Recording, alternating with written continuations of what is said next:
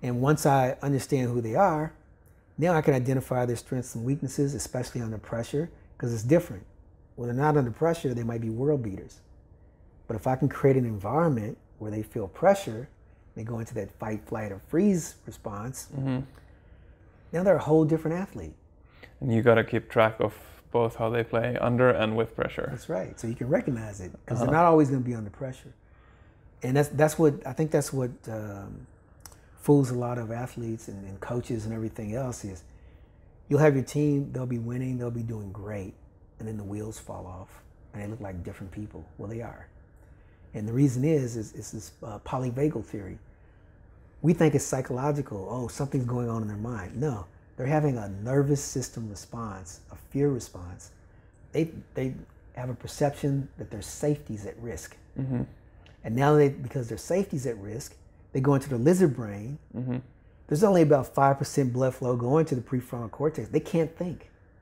So whatever they could do before, they're not there. They're literally having a nervous system response, fight, run away, or freeze. You become a caveman. That's it.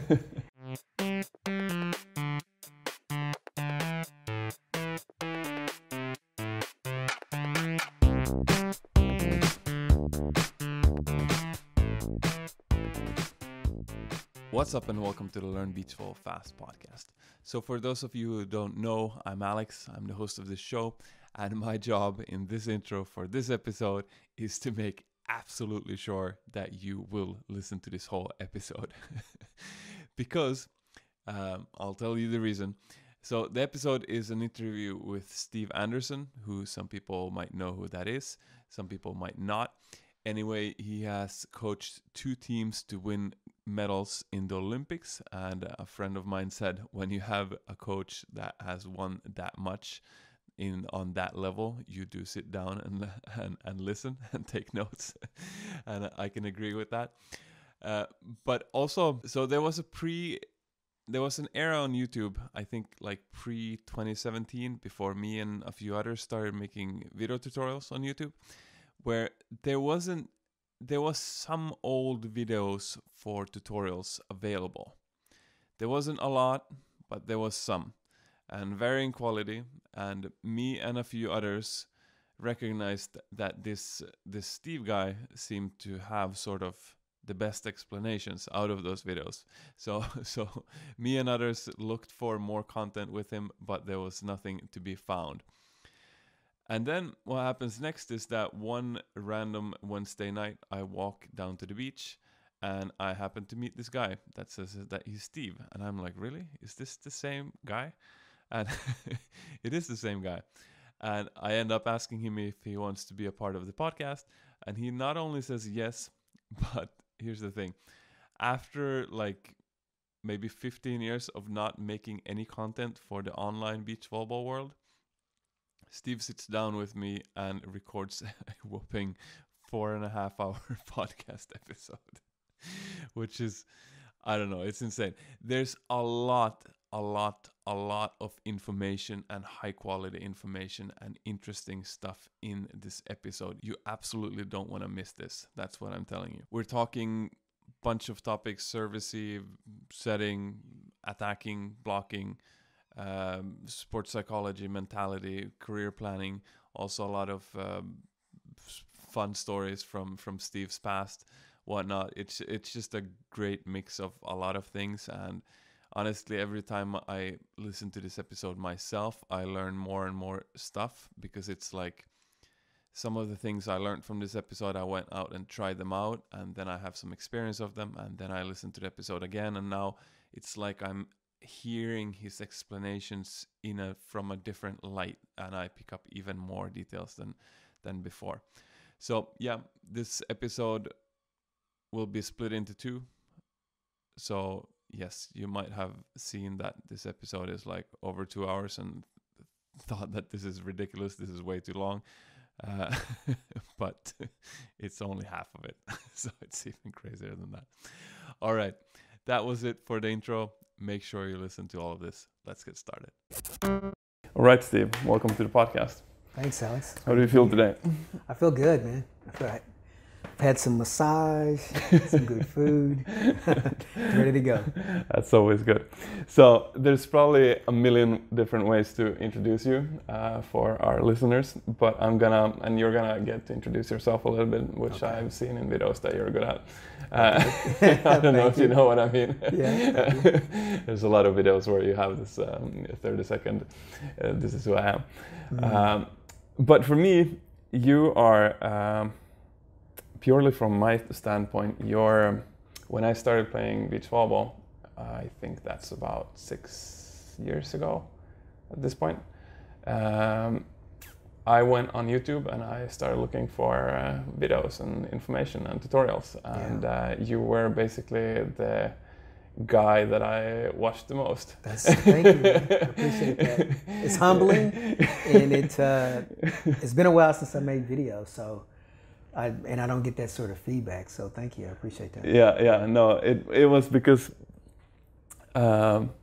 it goes into the backstory of my whole project and everything. I did other things. I did singing lessons online before I started beach volleyball, and there was such good information. So when I started beach volleyball, I was like, I'll just go online and find the info and learn it, Okay. And then I went online and I just got like, there's nothing out there. There was some, and the best, like, because I was really looking into like in-depth kind of stuff, and your videos were basically, I don't know how much it was Andor's ideas and how much it was yours, and there was some sort of collaboration. It was, so Andor is a friend of mine, and he asked me to do it. I was in LA at the time. And then when I went to Canada, he's like, we need to do some more. So I only did a few. We did a whole series while I was in LA, but my aspiration is to do like a whole series. I've just never gotten around to it. Because like you say, there's nothing really there. Exactly. And so when we started in 95, we started trying to do some research. Phil Moreland, who was with our team, did our research and our data. He was also our physiotherapist, man of many hats. And he went online and he couldn't find anything. There was indoor, but he couldn't find anything for beach. So we had to start creating our own. Because Exactly. So it was really interesting, but even today, like you say, there's not a whole lot that's, I don't know, maybe innovative and really digs into it and that you can use to learn. Yeah, I agree. I started my project out of frustration because I wasn't able to find the answers I was looking for, and then I started basically unraveling some answers myself, and then I was like, maybe this is interesting for people, so I started making videos about them. Okay, cool. But so for me, okay, so I saw you on YouTube years ago, and then you were some coach in Canada that made good videos. Never saw you again, never heard about you again. And yesterday I walk on the beach and there's some guy shaking my hand saying, it's Steve. And I was like, really? I think I recognize this voice and this. You had glasses on, I think. I can't even, maybe that's 15 years ago. It's been a long time. Maybe 12, 15 years ago is when I made those videos. I'm not even sure, but, it's overdue. I need to do more. Exactly. Yeah. So that was really fun for me. I mean, I didn't expect that from a random Wednesday night, but there you go. That's what happened. And of course, I had to ask you, hey, do you want to be a part of the podcast? I would regret it otherwise.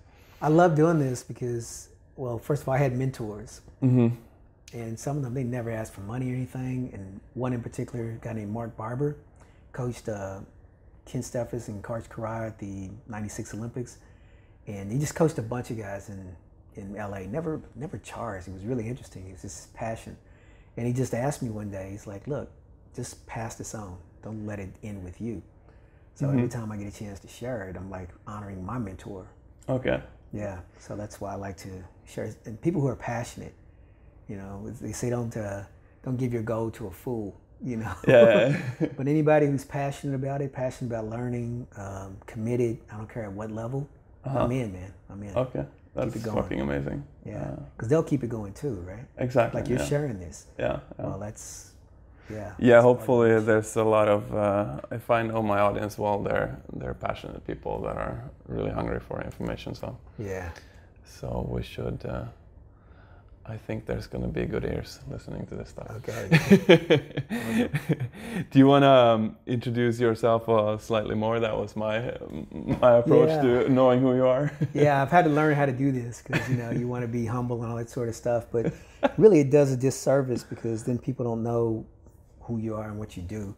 And I've hidden quite well. It's I've been coaching since I was 18, so 39 years.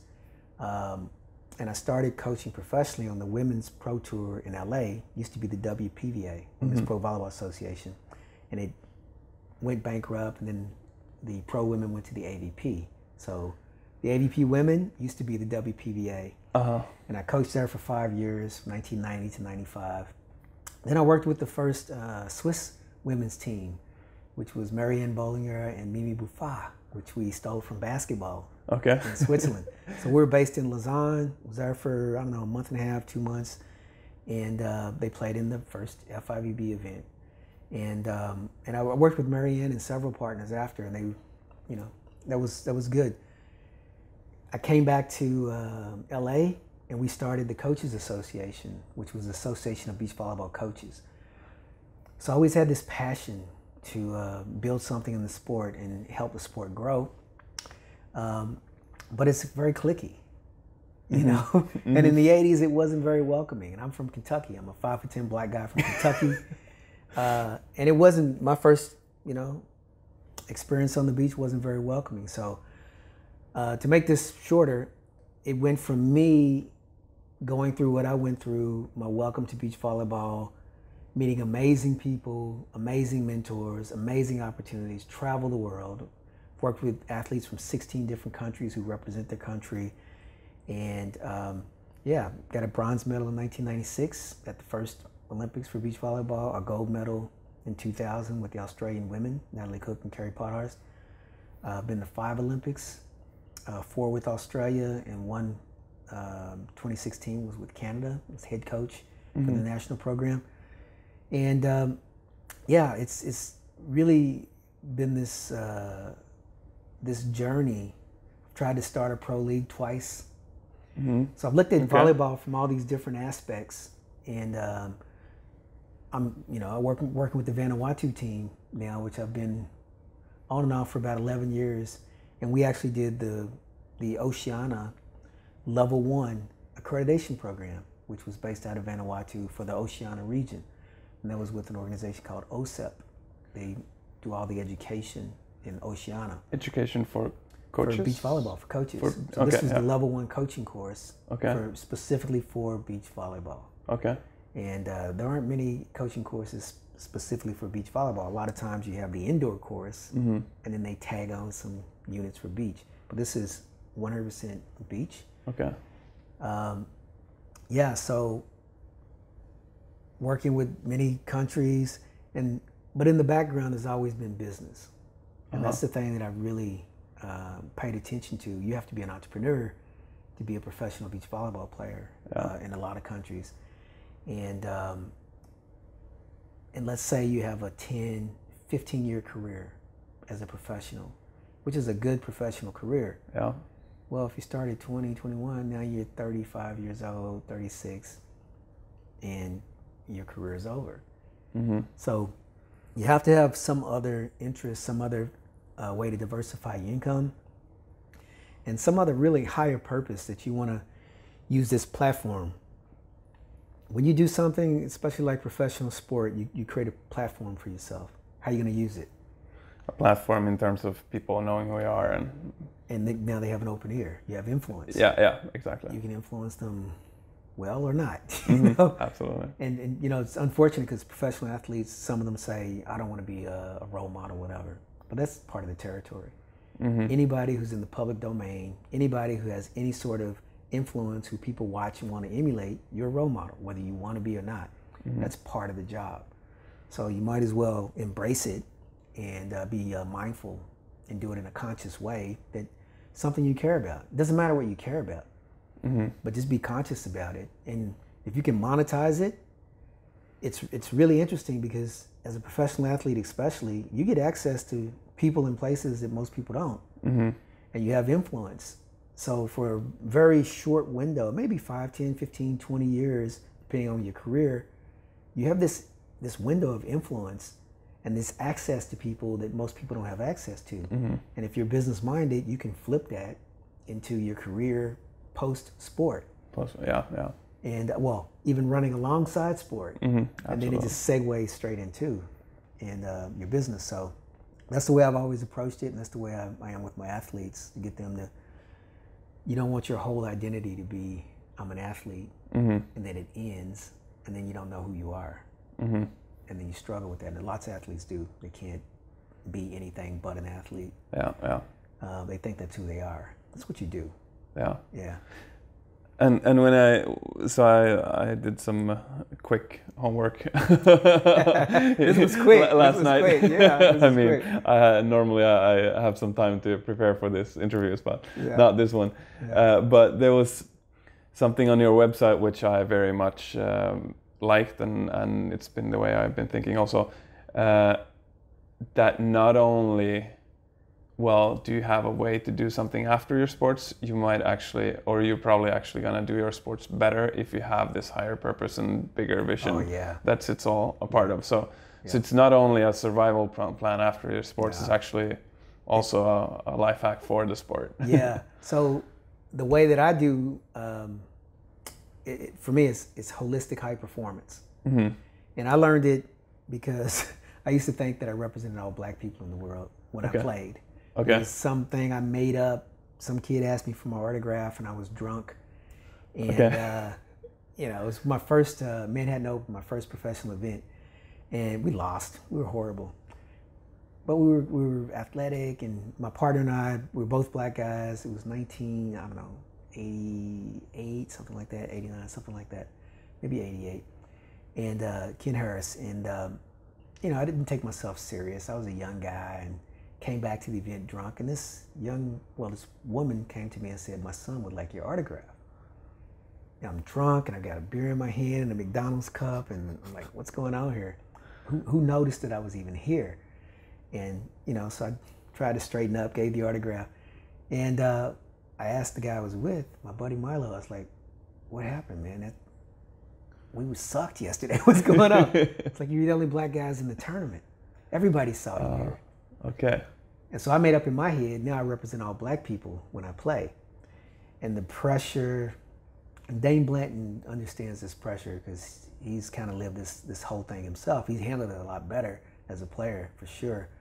But this whole thing of, people looking at you and then getting some bias or some thoughts about something. And we just see what you should be or what they think you are. Yeah. And then you, like what I did, making up this story about, I represent all black people. Now, no black person gave me permission to represent them. This was only me making it up myself, right? And so that was funny. And it took me about 3-4 years to really get over that. And it made me a horrible player. Like when I played in pro events, I wasn't very successful because I had all this pressure on my back that I created. Nobody else told me. And when I finally got over that, and I was ready I was about 27, and I was ready to really excel as a player. I quit my sales job. I was in sales and marketing, and I was going to train full time. And a friend of mine who was playing on the Women's Pro Tour asked me to coach her. And then someone else asked me to coach them, and I thought, this can be a business. And I don't have to do sales, and I can be at the beach, and I can train full time and play. Like combine coaching with your own training? Yeah. Coach, and then be at the beach, get my own training in, because before I never really took it seriously. I was a AVP member, I was an associate member, part-time. You have to play so many tournaments before you become a full member. I only played maybe 3-4 pro events a year, not many. And because I didn't take myself seriously. I was always, I'm not gonna be a beach bum. It's like, I gotta work, man. I'm living in Marina Del Rey with my girl. I'm waiting on tables. I didn't take myself seriously. I didn't invest. So when I finally decided to invest, by the end of the year I had 13 clients, and half of those were pro women athletes. Okay. And now I had a decision: pro player, pro coach. And I chose coach because my goal was to create a career in a business out of beach volleyball. Yeah. And here I had this business, but I didn't have any time to, to train. I'm like doing 12, 8 to 12 hours of coaching back to back every day. Okay. With, between the pro athletes and amateur clients and stuff, I had this successful coaching business. And it took me another about 3 or 4 years to get over not playing. Because I was playing and I'm at the top of my game, but now I'm coaching. And I'm watching guys I can beat, doing well on the AVP.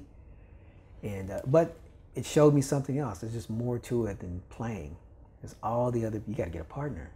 Well, to get a partner, that takes some rapport. There's things you have to do. You have to fund yourself.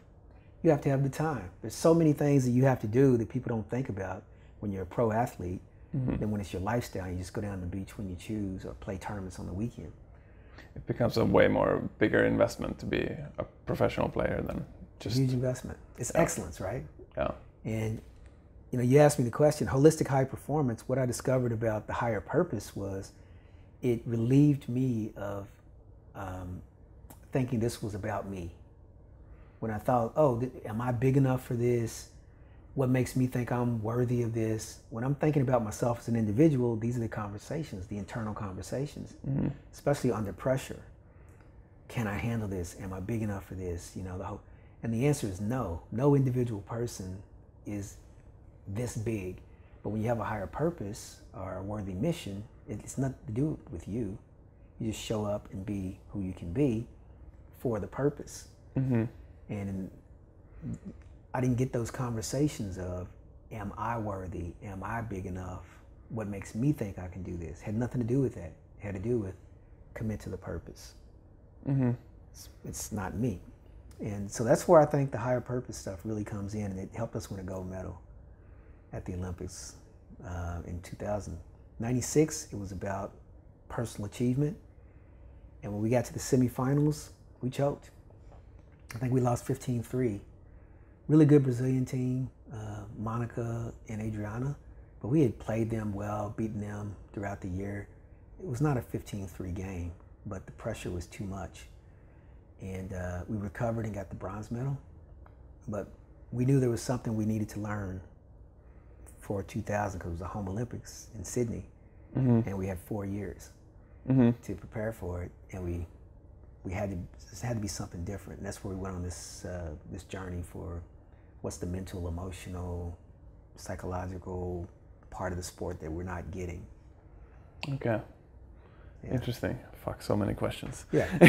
Well, this is all, because I know you like the business, right? Yeah, all this transfers over to business, right? All this, because it's high performance. Yeah. Yeah. So exactly. All transfers, man. Which way do I take this first? It's a lot. It's been a long journey. So. Exactly, because a little bit ago, so we'll definitely talk more about this high performance stuff. A little bit ago, I was like, I had 2 questions in mind, kind of more surface level, about your playing career, and also it sounds like you've been coaching mostly women. No. No. Well, I was when known you started, as a women's coach. What did you say? I was known as a women's coach okay. because I coached on the Women's Pro Tour, and then I coached the Australian women.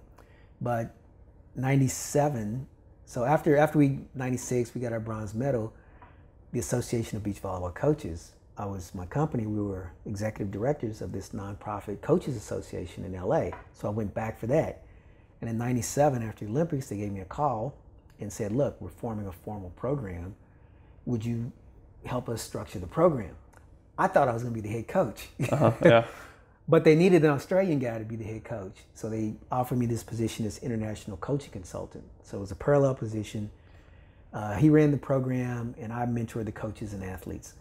And so I went back to Australia, and it's what I do is like help develop programs. So I coached all the coaches and coached all the athletes, helped them with their systems, male and female. And it's funny because Victor Anfilov, who is one of the founders with the International Beach Volleyball Coaches Association, was one of my athletes. Him and Andrew Schott. Okay. So, and I was a guy. I play men. You know what I mean? So it's interesting that people see me as a female coach. And a lot of times people saw me as an Australian coach, even though I'm American. Yeah. And I started out at 5 years on the pro tour in the States, helped found the Coaches Association. That was the coaching branch for the CBVA back in the day. But I've just been 17 years in Australia, worked with a lot of women. The bias probably comes from what does most people know. Like, I only said women's coach because when in the beginning you listed up what you've done, like I just heard women's team. Because of the Olympics, right? Exactly. So it was really interesting. So I was coaching Rob Heiger, who ended up going to the Olympics for the USA, right? And he was playing on the AVP, and Rob was a rookie. And we trained at the same beach, and he was playing. And so I was coaching him. And because I'd been on the women's pro tour, 90 to 95, this was my segue into the AVP. Now, I'm playing against these guys, and I'm training against them. So it wasn't cool. Nobody was like, yeah, you can coach me, because I'm a competitor, right? Yeah. And you can inject some false information into them. Well, I just think that there was, and it's very cliquish, right? And I was always kind of an outsider. I was on the fringe. And I think I set that up myself because I didn't grow up in California, and there was cliques. When I got there in LA, it was 1986, I think, and there was beaches. Like, I started out at the Santa Monica Pier, and then I went to State Beach, which is down the road, Will Rogers State Beach. Well, that was Randy and St. John Smith. Santa Monica, that was Randy and St. John Smith. Well, in Marine Street, that was Mike Dodd and Tim Hovland. Okay. And if you trained at those beaches, you were Marine Street or you were State Beach. And then there was the South Bay. And those were all the guys who were Primitive Print and, Agatuby and Frohoff. Those were all those. So there were very specific beaches. And, there were some other beaches off, and then carts came in later. And if you were from that beach, it was territorial. It was like surfing. Okay. Because beach volleyball were basically surfers who came out of the water and came to the beach, right? They brought that whole culture with them. Okay. And, there were kids who lived in that area. They grew up in that area. And even though it was a public beach, they felt like this was their territory.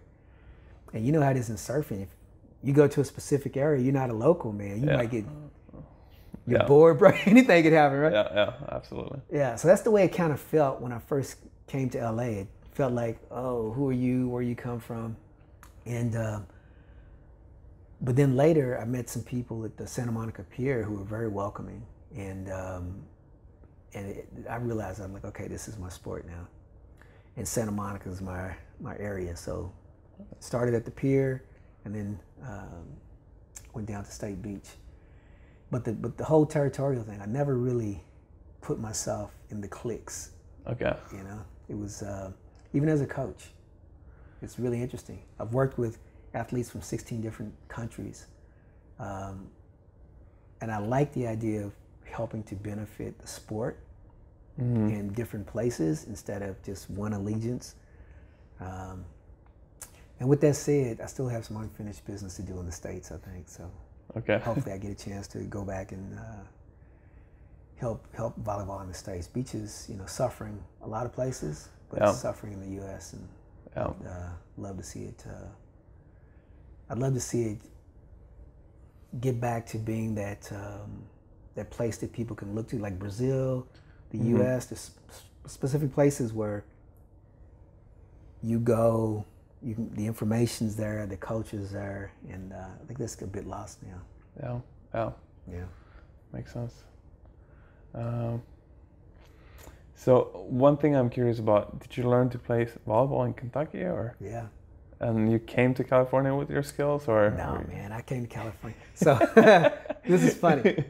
My first game of volleyball, my cousin took me to our local park, Chickasaw Park, in Louisville, Kentucky, concrete court. And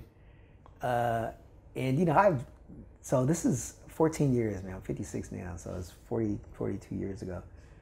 And I'm like, volleyball's a girl sport. Who plays volleyball? I play basketball and football and baseball. It's Kentucky, And I show up. My cousin, who was a professional basketball player, he played in Europe and there were other, and he played with not the Harlem Globetrotters, he played with Meadowlark Lemon, he had the Bucketeers, he played that sort of pro basketball. And he had two friends, the Bunton brothers, 6'11" and 6'10". These are grown men, professional athletes, hitting the ball with their fist. And I'm like, this is not a girl sport. Real quick, I woke up, I was like, wow, man, this is crazy. And but I loved it. And from there, we started to, we played every weekend, we play, and they were all adults. I was 14. The next youngest person might have been like 22 or 23 or 24, all the way up to like 40s and 50s. It was an older group of people, but I could compete. It was technical. I couldn't just be athletic. Like, oh, this is challenging, man. So I really took to it. And then we started to go around town and play in different leagues around the city. Now you're getting called for mishandling the ball. So yeah, that was my welcome to beach volleyball. And then I played on two traveling teams. The Louisville Flyers was my main team. Jack Gallagher was a mentor of mine, and he had played volleyball in school. And so there's some skills. And then the Kentucky Flyers, I played with them a little bit. And that's where I saw guys who had real skill and technique and who had played at university. And I was like, oh, okay, there's a whole different world out here. And that's what started the dream of going to California and maybe going to school. I didn't know that I only had 2 years of eligibility. Okay. Nobody's gonna, a kid from Kentucky with 2 years, they want you to have 5 years, they redshirt you. But then I went to the beach, and so I came out there, I didn't know though, because I played AAA ball in Kentucky. I'm playing in regionals, and I think I could play. Had never been to the beach, and never seen the ocean. So it was just for my 21st birthday, and I went to Santa Monica Pier, and I didn't know the culture. And in Kentucky, somebody shows up, hey, come on over and play. It's very welcoming. Yeah. No, Not like that. no. Start way down there, work your way up. But I didn't know it. And so I'd come the day before, and I watched the system. I just sit and watch, and I'm like, 2 people, 1 blocker? How's they getting blocked? I couldn't believe it. I'm like, indoors, we're hitting the ball all crazy, and 3 blockers. I'm like, man, 1 blocker? These guys are horrible, man. Getting blocked. And the next day I came back, and you used to have to sign up. It's public beach, you sign up. And you have to take all comers, right? So I sign up, and I'm waiting, and it's been too long. And I see this group of 3 guys by the pole, and I know they're up to something. So I come over, and I see my name's been scratched out. Okay. So I'm like, hey guys, yeah, that's my name there. I think my game's next. And they're like, oh, we thought you were another Steve who's already played. I'm like, no, that's me. And they're like, okay, well, you need a partner. And there's all these people sitting around like, no problem, man, somebody wants to play. Are you kidding me? So I go walking around to everyone.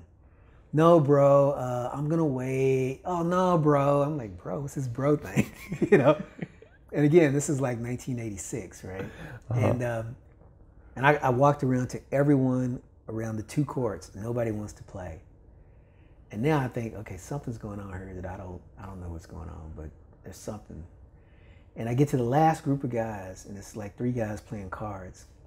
And I'm like, hey guys, I got the next game. Would one of you guys want to play? And this guy looked up at me, and we became friends later, but at this time we were not friends. He looked up and he goes, hey bro, the basketball courts are that away. And he's pointing to Venice Beach. He's like, ha ha ha ha ha. He just starts laughing. Now I'm about to lose it now. Something fishy's going on. I get to these basketball courts. Hey, now I was wearing my Michael Jordan number 23 at the time, so okay. I'll take that. But it was crazy.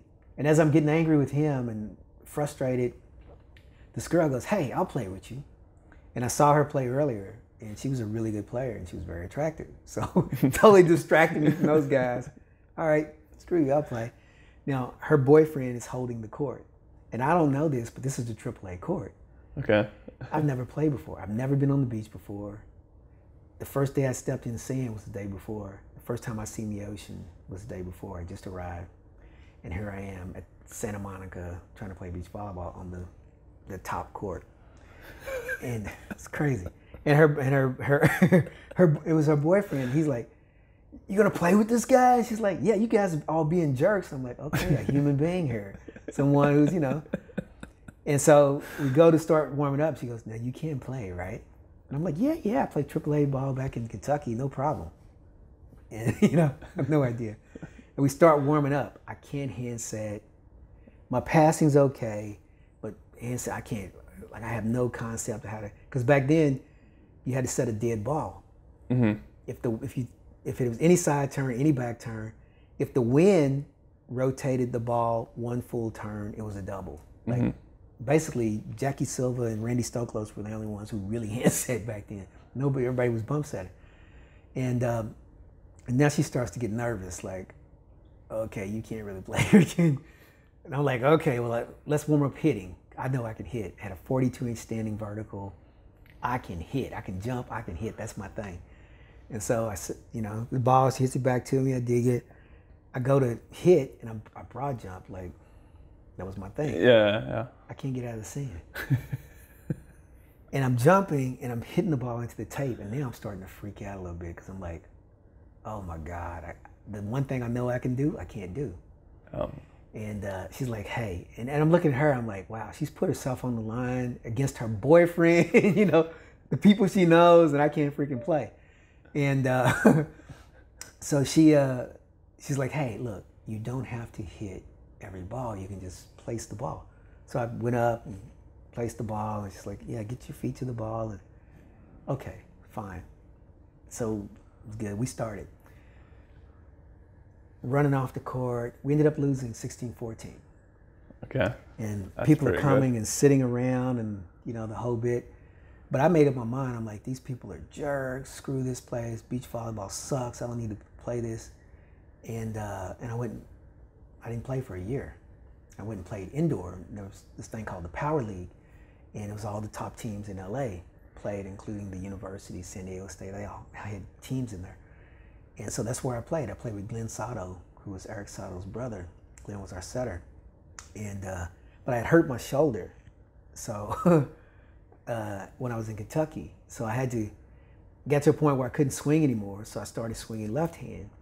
And so I played indoors hitting left hand. It got to a point where I couldn't use my right to jump anymore. So okay. That was time to quit. And it took me a year. And I said, you know what? I'm not going to go out like that. I went back to Santa Monica, and I was just standing there. And in Santa Monica, there was this place called Hot Dog on a Stick, where you get hot dogs on a stick and a lemonade.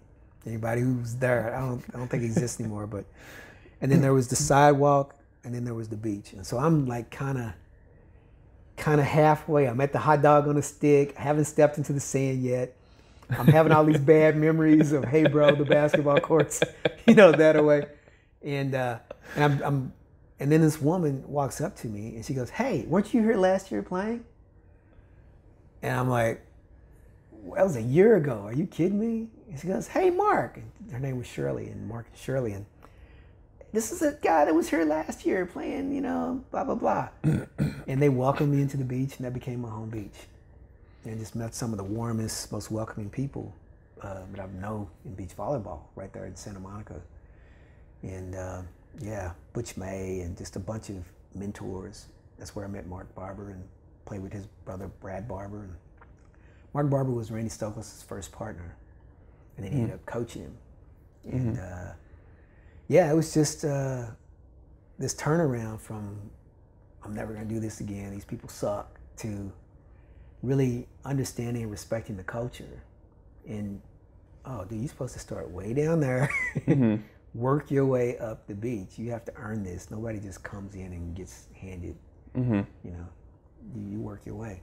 So that became I started to really understand the culture, and I really started to respect it. Some of the things I resented in the beginning, because I didn't really understand the culture and the history, I started to really respect and use to benefit me.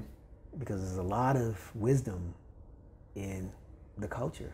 Like now when I go, like here, whenever I go to any foreign place, the first thing I do is try to understand the people and the culture. It's in the language and the food, the music, all that sort of stuff helps to show you who the people are. Mm-hmm. And so instead of coming in and going, okay, I got all this stuff and this is the way it's going to be, it's like, okay, well, first of all, what do they already have established? Mm-hmm. And what's the history? What's the customs? What's the culture? And how do I integrate into this to benefit? I'm here to benefit, right? Mm-hmm. So that's that whole situation really helped me on my coaching journey. It really helped me. I think that's a really good point. Like, there is a lot of value in. I've also like traveled around and played in different places. I've been to California and like got in the boot and after a while made myself into some court and whatnot. And I actually have a YouTube video plan that or maybe a podcast, I don't know. Okay. But sort of just one thing that I've been thinking about is the competitive versus the social intent with playing. Because often, so there's different types of fun in the sport, whether you play it socially or competitively. And one person can enjoy both, but you shouldn't really mix groups, and you should have respect for that, because a lot of people come in with a social mindset in the beginning and they get angry when someone says like, hey, this is invite only, or you know, you gotta win to stay, or whatever, and they go, hey, this is not fair, everyone doesn't get to play the same amount, this is not fun. And it is not fun if you have that social mindset, but then once you learn to play, then actually the competitiveness and really getting to grind against those top level people and like someone that really challenges you, that becomes the fun. So therefore the system has to be competitive, otherwise you don't get what you're looking for. I agree. It's even in indoor volleyball, I find this part fascinating. You'll take someone who's been an indoor volleyball player, they've either gone to university or they play pro, whatever. Then they come to the beach and they lose all their professional habits. It's amazing, the mindset. Now they think they have to like their partner instead of it being a business arrangement. Okay. So when you're on a pro team, basketball, football, even indoor volleyball, everybody doesn't like everybody. You still set them. You're winning together, right? Everybody is doing their role. If you get traded, that's a business transaction. But if your partner dumps you and they try to make a business transaction, it's like a broken marriage. You know, it's really, I find it fascinating that the difference between lifestyle and profession and how athletes have a hard time separating the two. And I guess there's just this perception, not as much maybe now, or maybe, I don't know, I'm not embedded in the, you know, the community as much as I used to be, so I don't know, but it just fascinates me. Even someone who's played professional sport, when they come to beach volleyball, something clicks, and now it's like this lifestyle, and you know, they pay for their own coaches, they pick their own partners. There's this thing that happens where it loses some of the professionalism, which I think is a shame. But it's hard. It's hard to take something that you love. This is hard for any sport. Something that you love, you're passionate about as a kid, whatever, and now you have to make money, you have to do media, you know, there's all these regulations, the doping, so people follow you around, you have to report all the things that you have to do to be a professional that you don't even consider when you're an amateur. And then people lose the passion for it because they're like, oh, the fun is gone. So it's a different type of fun. Competitive spirit, winning, losing, the preparation, that becomes the fun and the passion. And it is a lot of fun if you get into it. It's a lot of fun if that's who you are. But if you want to just have a lifestyle and party and be carefree, then it's social. Nothing wrong with that. And I think it's amazing. And that's most people who play beach volleyball. It's social. But it really makes it, for whatever reason, it makes it, maybe just because there's no clear pathway for people. When you, basketball, for example, or volleyball, when you go your high school team, then your college team, and in the US and Canada, we don't have professional leagues. And we did the study while I was in Canada. And the athletes are 4-5 years behind the rest of the world because they have pro teams and world, you know, and leagues and stuff, right? Clubs. So in Asia, South America, Europe, you could be 16 years old playing on a pro club. To whereas in the States or Canada, you go through university. So you're 20, 21 before you come to beach. Seriously, you get your degree. And so that's an interesting thing. But there's this thing of you go from one thing to the other indoors, high school, college, or club, pro. There's this progression, and you know the expectation. But when you go to beach, it's like, oh. There's no clear path or rules or anything. It's like being an entrepreneur and working from home. Yeah. And you know how when you go into the office, you have all the structure, you have to be there, everybody else is. But when you work from home, I'm sure people with COVID right now, your kid comes in. Like when I work from home, I find it very difficult because my family sees me. Oh, so I'm accessible now. They think because they see me, they can just talk to you or whatever, right? And it's like you're neglecting the family if you don't talk back. You know?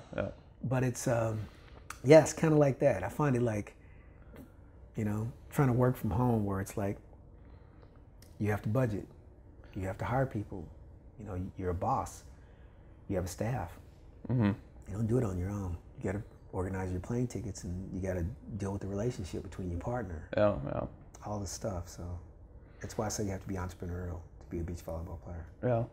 Yeah, that's interesting. So the benefit I see of really honing into and understanding that is, so I play beach volleyball at a level where sometimes I say no to people and sometimes people say no to me because I'm not high enough skill. And I think it's really important for your career to not take those things personally. Because the guys that say no to me one week, they might say yes to me next week, and no to me the week after, and that's just the reality. That's like what happens every time you're on the way forward, because you end up in this like in between gray zone, and then after maybe it takes 3 months for you to get to play with them 3 times. But you get that 3-time exposure to that level of play, and all of a sudden now you can hang with them. And that's when you start getting the invite all the time. Well, that's but if you take that personally, you know, you get angry, and then they're gonna be like, oh, this guy is just drama, and then they're not gonna call you again. Yeah, because you are drama. Exactly. It's professional, and the answer is yes or no. It's that was me at Santa Monica going, oh, these people are horrible, they're unwelcoming. And it's like, well, go earn your way up here. If you want to play on this court, go prove yourself on these courts and earn your way. And it's not social. It's not social. But there's a beautiful social culture. There is. Which I think should be, I think everyone should be involved in that too, like, because it's super nice. There's so many nice relationships to create. But with the combined understanding that you can do social, but then you can also go into business mode, and there's nothing personal about me hanging out with someone and then saying the next minute, hey, I'm gonna go play these people and you're not welcome. That's just what it is. It's a business. I don't know, man. I don't know if surfing is the same. Like, it just seems like some sports have such a tradition, and they've been pro for so long, and maybe, you know, like an amateur surfer, does an amateur surfer think, oh, I can just go over there and surf with the pro surfer? Is that the way it works? I don't know. I don't surf.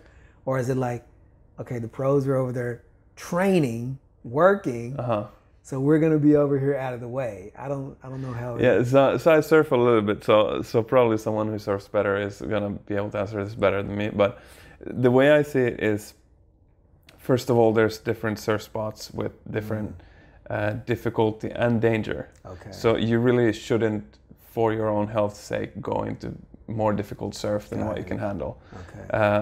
And the more critical, the more dangerous the surf is, the more important it is that everyone out in the water knows what they're doing, because it's not only the water that's the danger, it's also the other surfers. And if they fuck up, they're actually a little like physical danger for you.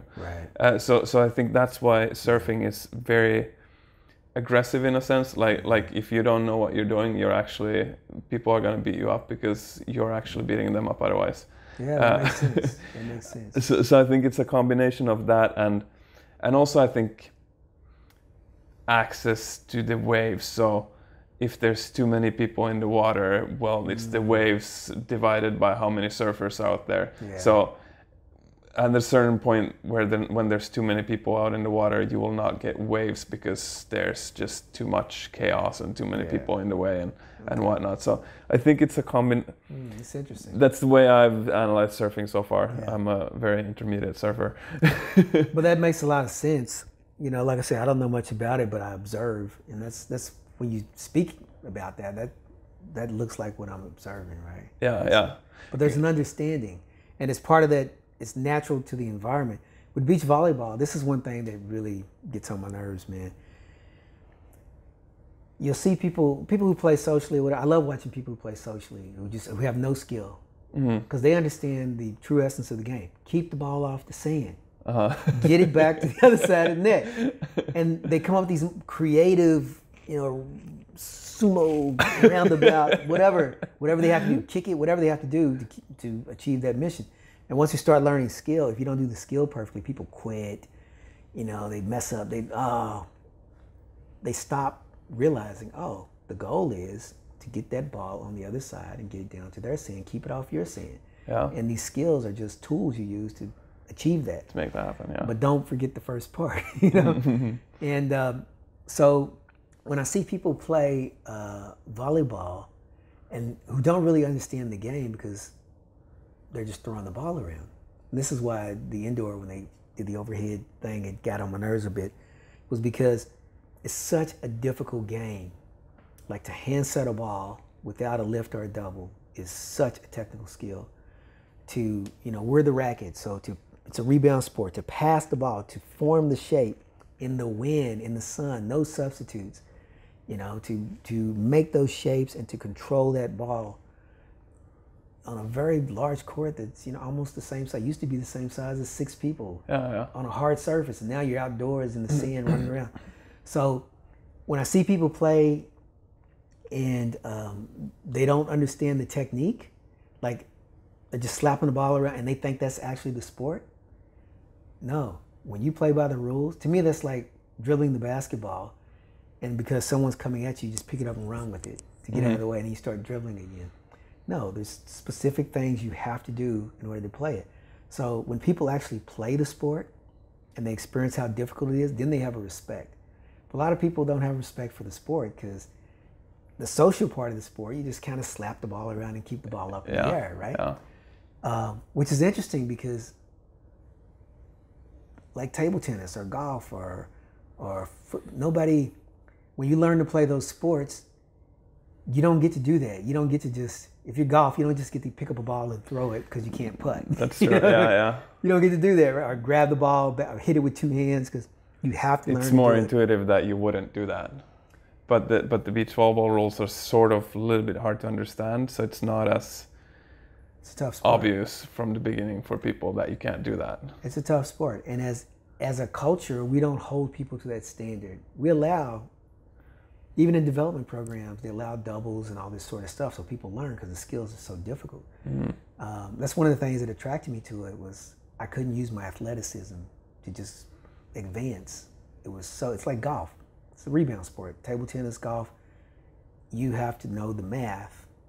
It doesn't matter if you're athletic and you can't control the ball. Yeah. That fascinated me.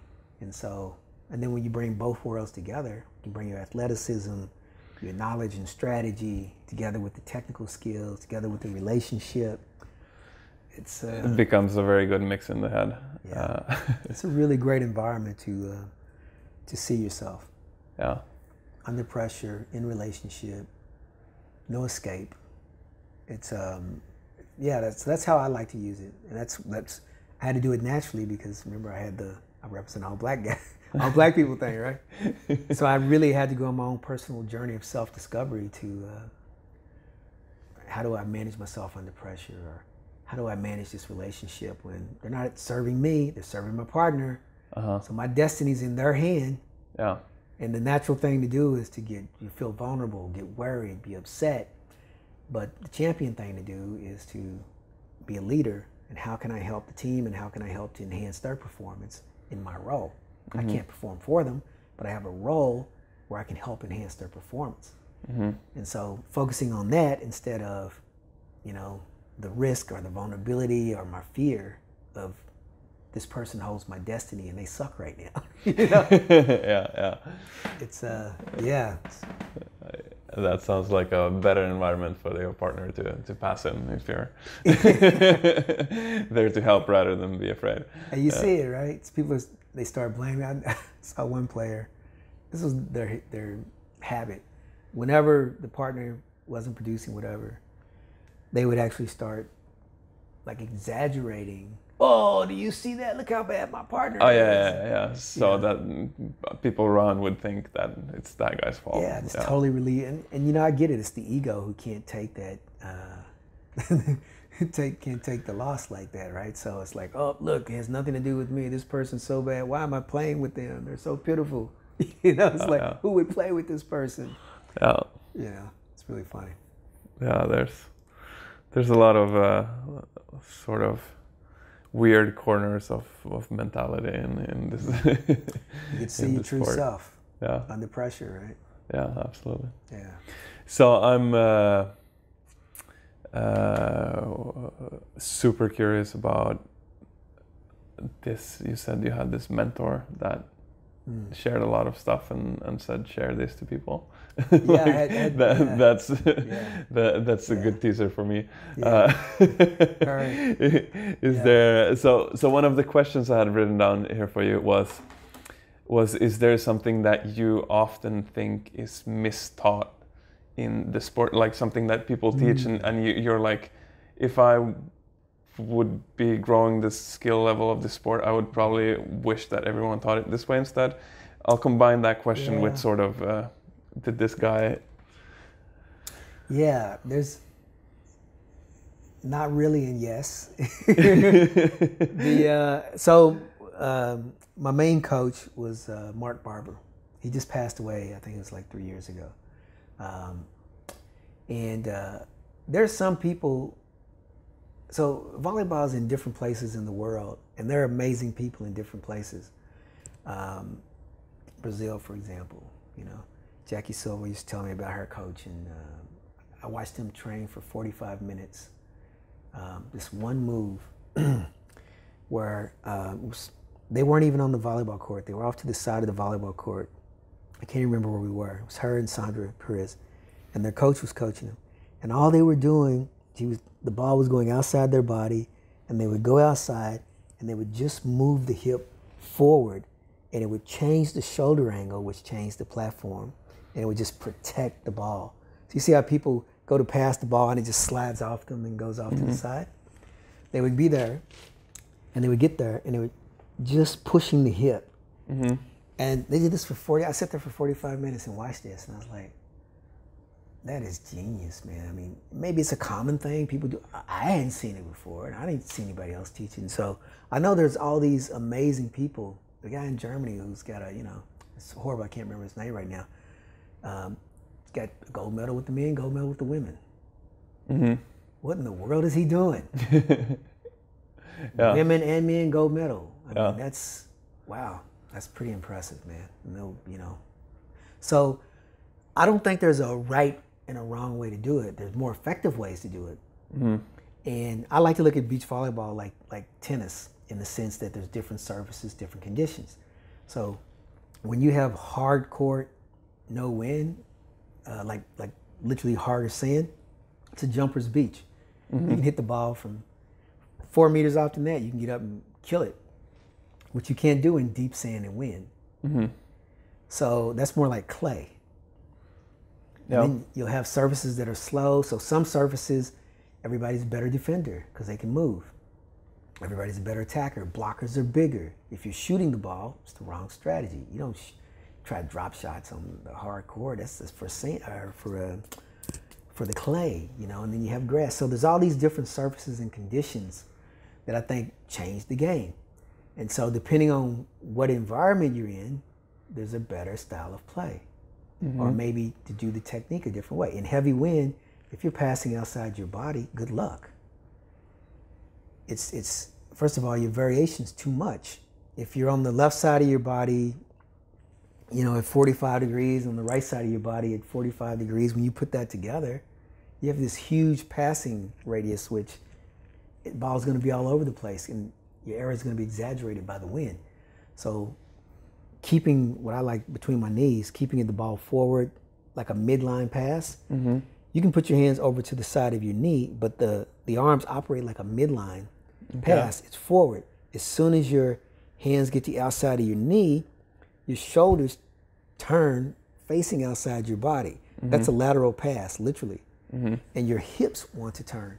So if you can keep your fists inside your knees, your shoulders stay like facing in that, not quite parallel because you have one foot forward, but they stay forward. So there's just some things physiologically and mathematically that happen depending on what you allow your body to do. And with that math comes benefits and errors. When you lateral pass, you can track the ball better because you're looking from the side. You can see the apex. You can see, if you can see the apex, then you can imagine what the other end of it looks like. When the ball is coming right at you, like when you midline pass, you can't tell depth as well. So there's just benefits and liabilities with everything you do. Yeah. You just have to match up the advantages with the risk. And I think that's, so if there's anything, I would say I would teach people how to manage the risk and advantage. And for me, it's a guy named Ray Dalio developed asymmetric risk and reward, uses it for finance. He created Bridgewater, and I use it for volleyball. So the risk has to be, so in some cases, has to be 5 to 1. If it's less than that, if the advantage isn't 5 to 1, I have the wrong play. If it's 1 to 1 against this caliber of team, I lose. Because it's not really 1 to 1. It's more like 4 to 1 to them. I think it's 1 to 1, but it's not. Because as soon as the momentum turns against me, they go on a run of points. And it's like compounding interest. And so the asymmetric risk and reward is something that I factor in to my strategy.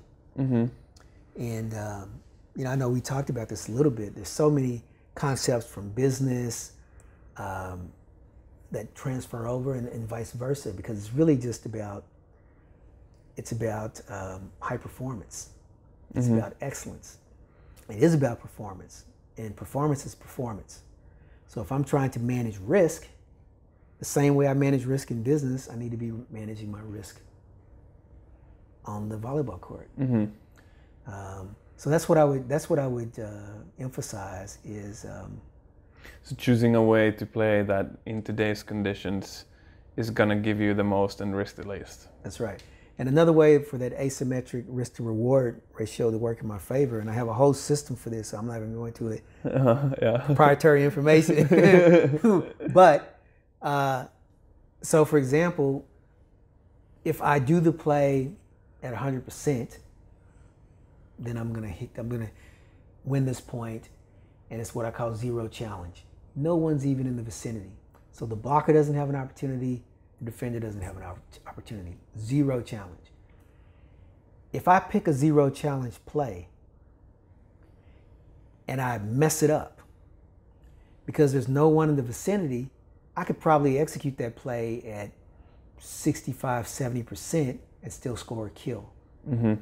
So even if my execution goes down, because the play is such a low risk play with high reward, because like when someone runs a cross play and the defender runs over and stands on the line early. Well, if I'm hitting the ball down the line with power, that's a high risk, low opportunity play because someone's standing there. Or if I swing cross court hard into a cross court block, maybe I wipe them, maybe they don't execute the block well, but it's a high risk play because I'm hitting right into the play. But there are several plays where the blocker has no opportunity, the defender has no opportunity, because look at all the court that's open. So how well do I have to execute that play? Not too well. That's right. Now over time, this starts to compound in my favor, because if I pick a different play and I mess it up, they win the point. If I pick this play and I mess it up, I win the point. So not only does it show up in the scoring, but it shows up in my psychology, shows up in my mindset, in my emotions. If I'm losing points back to back, I feel a different way. I'm thinking different things. My relationship shows up different. They're looking at me crazy, whatever. If I'm winning points back to back, and it doesn't matter how, if I'm playing 65, 70% of my ability and I'm winning back to back points, is my partner mad at me? Or is my partner like, you're not playing so great, but you're getting the job done? Well, we're lucky. We're even celebrating and laughing about it maybe. You know? But if it's going the other way, even if I'm executing technically at 80, 85, 90%, but I'm hitting into their defense. Mm-hmm. How many times, you know, you, me, someone else, perfect technique right into the block on a hit. Feels great. Well, we just lost that point. And you even hear people say, oh, it feels so good. Maybe not at the highest level anymore, but I used to hear people have this amazing technique. It feels so great, and they get blocked. And they're like, oh, but it felt so good. You got blocked. All you had to do was chip that ball over the block. Nobody's standing there. That's a way better play. You're going to feel a lot better. Right now, it's just ego. Mm-hmm. So I had to train my ego to get away from how I feel and more about the result. It's not my favorite play. Maybe it's not one that I can execute the best, but it's one that they're most vulnerable with. So guess what my favorite play is now? The one that they can't defend. Mm-hmm. That's the play I have to use. You see so many people struggle and they just use the plays they like to use and the ones that they're good at. And they'll beat most people until they come up against a team that matches up well against them, and then they lose. Well, okay, you got to determine now. If you just adapted your game to be, so I have strength versus weaknesses and advantage versus risk. If I'm matching my strength versus their weakness, over time, I'm going to have an advantage and more opportunities. If I've managed my risk so that it's asymmetric in my favor, that I could be performing at 65, 70% of my ability and still be getting kills, well, now I have strength versus weakness, and I have huge advantage versus risk. I'm making less errors, I'm getting more points, regardless of how I perform. So, you know, people get stuck on the technique, the technical part of it, and think, oh, I have to be the best technician. Yeah, the technique is the tool you use to execute strategy, but you win with strategy. You win with strategy. And so it's actually what I say is, you win with strategy, but your skills are the tools you use to execute strategy. So they're interdependent. And so people get fixated on the physical part of the game, the technical part of the game, and they forget about the strategic and mental emotional part, relationship, all the stuff that goes with the intangible stuff. Yeah, there has to be both parts, definitely. Yeah. You own a business, you're a business owner, an entrepreneur, think about all the emotions and everything, trying to make payroll. Everybody else gets paid, maybe not you. Miss payroll a couple of times and see what happens. You know, it's a get sued. I got a buddy who owns a business in Canada right now. He's being sued. He doesn't think he's done anything wrong or whatever, but the person feels they're suing him. What does that do to you mentally and emotionally when you're trying to run and operate your business? You have the legal costs, you have this distraction over here, you win, you lose. I mean, this is a business owner. So you have to accept that this is part of being in business, the price of doing business. And so you have to skill up in that area. Most people just focus on the technical and physical, and they don't skill up in the leadership, the owners. They don't skill up in the areas that support the business. So they can just go do their job. You know, there's a job and there's a business. You got to have both. Then I also do see people. I come into this with a bias from skateboarding and snowboarding, which is a very execution-based sport. There's no points given for you know, and you can try as many times as you want, as long as you make it once on camera, right? It's good. So I know that I'm at least in the short term worse off in beach volleyball because my mind, my the way I operate wants to do things nice technically, but I also you actually in a video I watched you yesterday, you also mentioned this glass ceiling that you can hit into if you don't have the technique, if you don't have the tools. Yeah. Because I do see people that it seems for them like it's so much easier to work on the strategy and the partnership and whatnot. So they sort of neglect the technical stuff, and then they get to a pretty high level, but then they also like stagnate there. Yeah. So yeah. And what do we call them? We call them underachievers. I think the superstars and the underachievers start in the same place. They have extraordinary ability, and then this is actually I have this diagram, this triangle, and I think this is the way the sport develops, but it's also the way that I do this to develop athletes. So I think it's nature of just the way you track if you become exceptional. So it's natural to do it this way, but I think it's also the way that it happens. So because we're a rebound sport, technical is the foundation. Yeah. In catch control sports, it's physical. Mm-hmm. So football, you give the ball to the big kid, runs all over the little kids. Yeah. The superstar, right? And then what happens to little kids? They become technical because they're not physical. And now they can level the playing field a little bit because they're technical.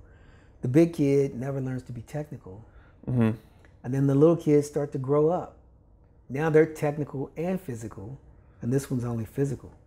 So they can do some things, phenomenal, but because they're not technical, they can't be consistent.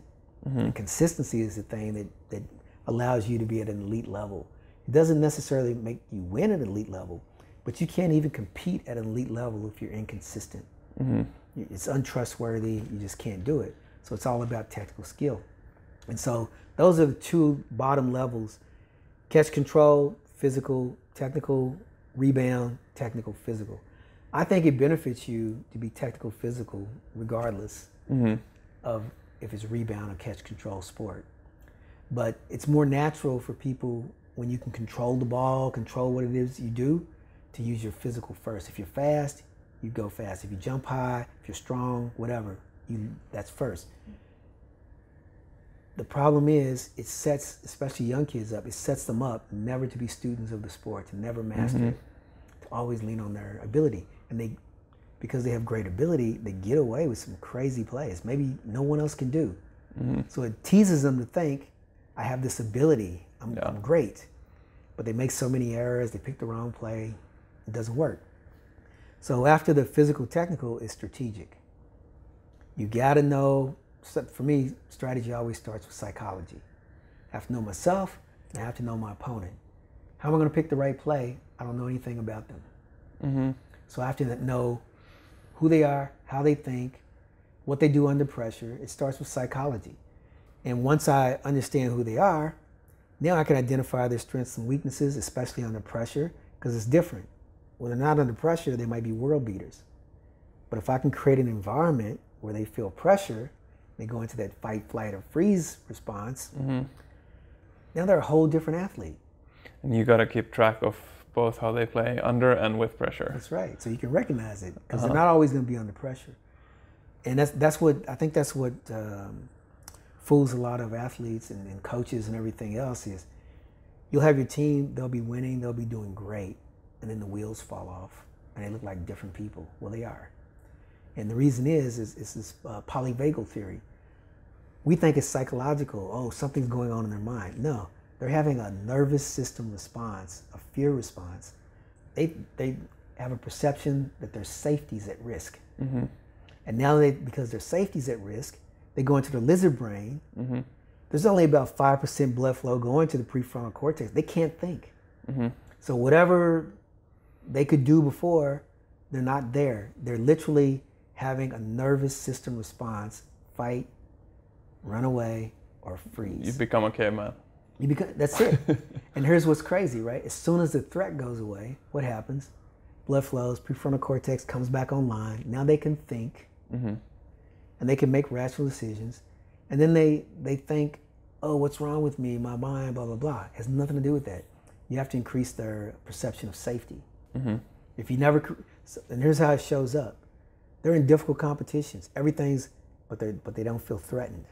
They feel pressure. Mm-hmm. They might feel stress, but they don't feel like their safety's threatened. Then the big competition comes along. Oh my God, this is my once in a lifetime opportunity. I won't belong anymore. Mm-hmm. People will, now it's safety. It's not stress and pressure, it's safety. I'm not gonna make money. My life's gonna go to ruin. Safety. And as soon as they go to that space, now you watch them play. And this is the Olympics. Mm-hmm. We've done well at the Olympics because we prepare for this. We create and the higher purpose is part of it. We create a perception of safety. Because you're working towards something bigger than what this competition is. Those are just some of the components. We do all these things to where, because I don't know where you feel unsafe. And you don't either. Mm-hmm. We have this internal implicit bias. And most of the time, it comes from these wounds, these past events. We don't know how they got formed. We just experience them. We can witness them. I'm acting in a way that I don't know where that comes from. Then we have this explicit bias of how we've created ourselves, education and experience and maturity, and this is who I am. Now there's the implicit bias shows up under pressure, and I don't act the way that I know myself to act. Now there's a conflict. And when you see people have this conflict, they go into blaming and you made me this, and because the ego can't take it. It's like this implicit, hidden, subconscious bias shows up, and they're like, that's not me. Mm-hmm. I'm this other person. No, you're that. You're both. But right now, because you feel threatened, you are your subconscious. Uh-huh. You know? That's interesting. I like that. Basically, so you worded safety. So I read this, I think I've talked about this before on the podcast. I read this book that suggested that there's that quick reactions, quick brain signals in your brain need some dopamine in the brain for those signals to fire quickly. And for example, serve-receive is about very much fine-tuned in the absolute very last millisecond of where you actually put your arms. So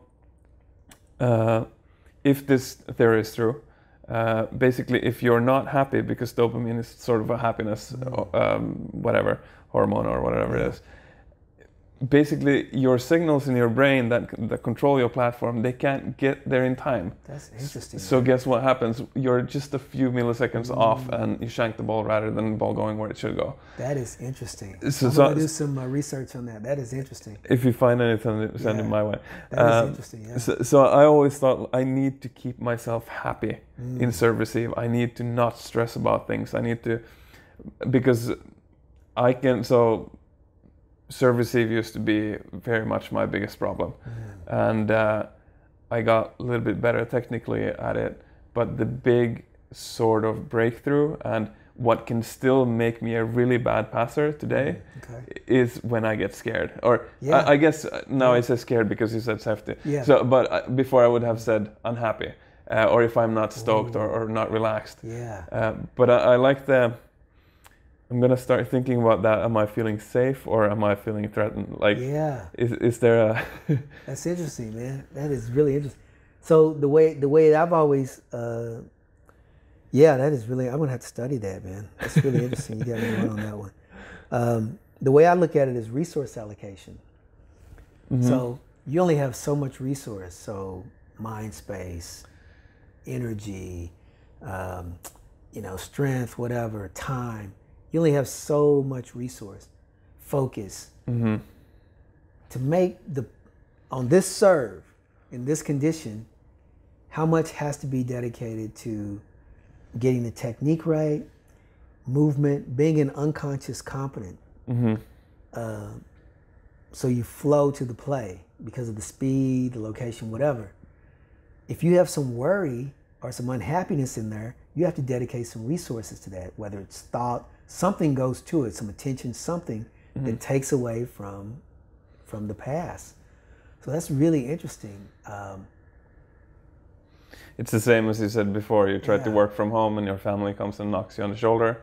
Yeah. Your resources, your time, your attention goes away and you can't focus on work. Yeah, that's right. So, and that's, again, just keep coming back to business because it's the same thing. It's resource allocation.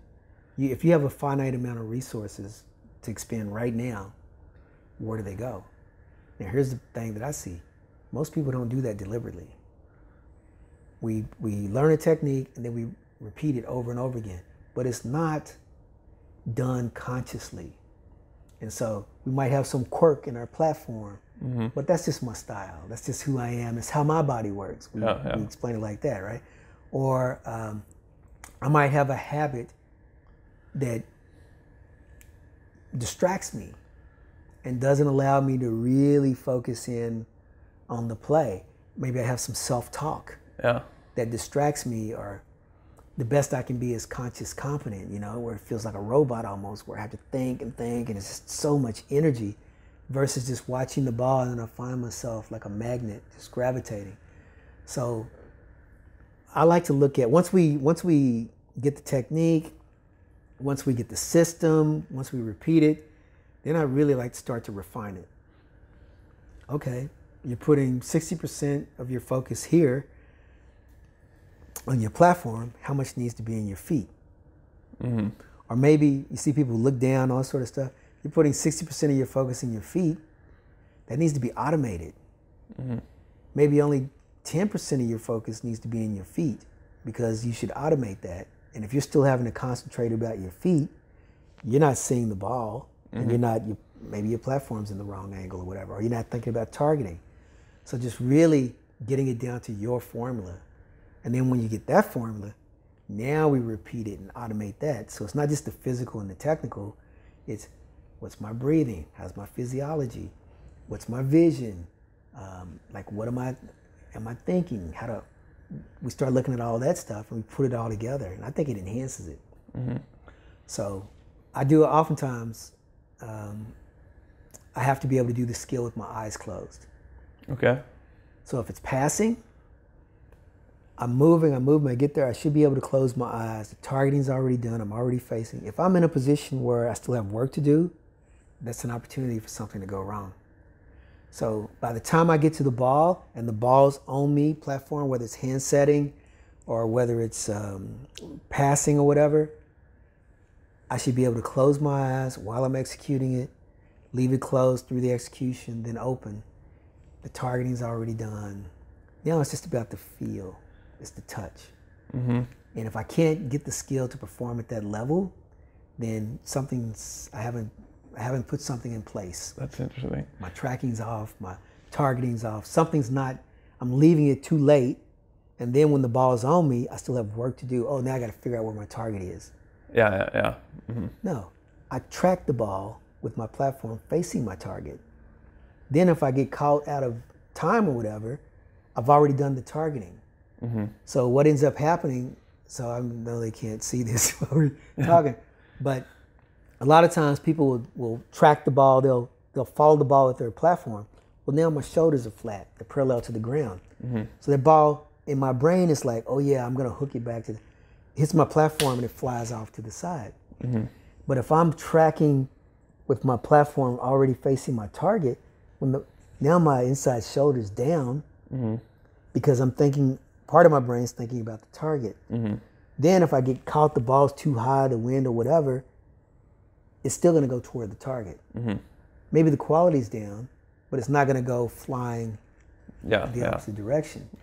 So that's, I think for real high performance, like a lot of things have to be automated, and you shouldn't have to put a lot of resources into it.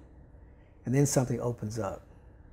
Once you get in the flow, like the zone, whatever you want to call it, now creativity opens up. And most people never get to creativity because they're trying to execute skill. And they can do it at a high level. But once you get into creativity, is that thing that you see, you get these cues you don't even know. You're doing things that it's like you're not doing it. It's just you're in flow. You're like connected to the ball, and The ball does something, you do something. You're not thinking. Absolutely. Yeah. This is why I love, like, people have a lot of opinions about peppering, but I love what I call ugly peppering, just chaos. You're like throwing balls at each other in the face, in the chest, whatever, and you just have to figure out, like, you just let your body figure out several ways to figure it out. Yeah. And it's just so fun when it does, because, as you say, it doesn't feel like it's you doing it. Yeah. You're like the observer now. Exactly. It's like an out-of-body experience, right? And that's where the conscious mind just sets you outside and goes, okay, well, go ahead and do what you need to do. Yeah, absolutely. Yeah. So would you actually practice with shutting your eyes? Yeah. Just a few milliseconds before the ball comes to your platform? Yeah, or just as it starts to go to the platform, close the eyes, execute the skill, then the ball's almost to the apex, and then I open my eyes. Okay. Whether it's setting or passing. And I just did it the day before yesterday, or yesterday, whenever. I'm rusty, you know, getting old and everything. But I was doing some setting. And the way that I have an approach system where one part of the body is facing where the ball's coming from, and the other part of the body is open to the target. And so I always hold this shape. So I'm never, most people, they look at the source. So they point their feet, they point their shoulders, they face the source because that's where the ball's coming from. Yeah. Then the ball gets to them. Now they have to switch and figure out where the target is. Yeah. But I've got both things happening at once. So it controls the shape of my body, not me. The source, have to be open to the source so the ball can come into, you know, my platform. And I also have to be open to the target. So that when the ball comes in, it's just natural. You just turn a little bit in the end, and then you set it. Just close. Yeah. Close to the part that's already facing the Makes sense. target. Because a lot of people are thinking about it like you should always face the target, and then the ball sort of comes from over your shoulder. But it's kind of, sometimes it's difficult to get yourself in place when that happens. And like I say, there's many ways to do a thing. Yeah. And my whole thing is about economy of scale, efficiency, and performance. So I want to put the least amount of work in to get the most return. And I got this from, I think it was Apple, or somebody talked about a good machine. A good machine should, from the end user, the operator, should have the least amount of skill, the least amount of knowledge, and the least amount of ability, and still operate that machine at a high level. So with Apple, point, click, point, click. How much knowledge and skill do you have to point, click? Not much. But you know, some other, you know, systems, you have to know codes and, you know, shortcuts and all this sort of stuff. So that's the way I design my volleyball systems, because you're under pressure. And I'm always expecting, whether it's mental, emotional pressure, or whether it's physical pressure from time or conditions like wind or fatigue, over time, your abilities are going to degrade.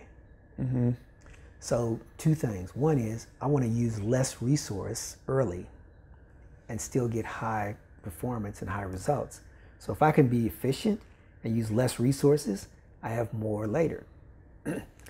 As my abilities start to degrade, it doesn't affect my performance, because I only need 15 or 20% of my ability to perform at the level I need to perform. So if it goes down another 20% or whatever, I'm only 50% of my, I can still, within that 50, I'm gonna get the 20.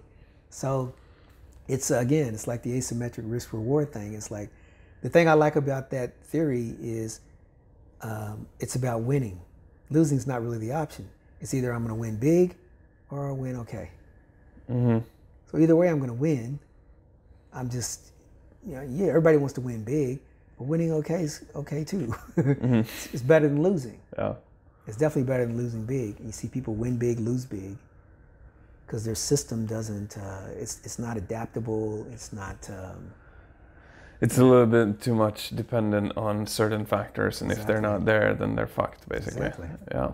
And beach volleyball, what factors can you depend on? You can't depend on the refereeing. You can't depend from year to year. You can't depend on the rules being the same.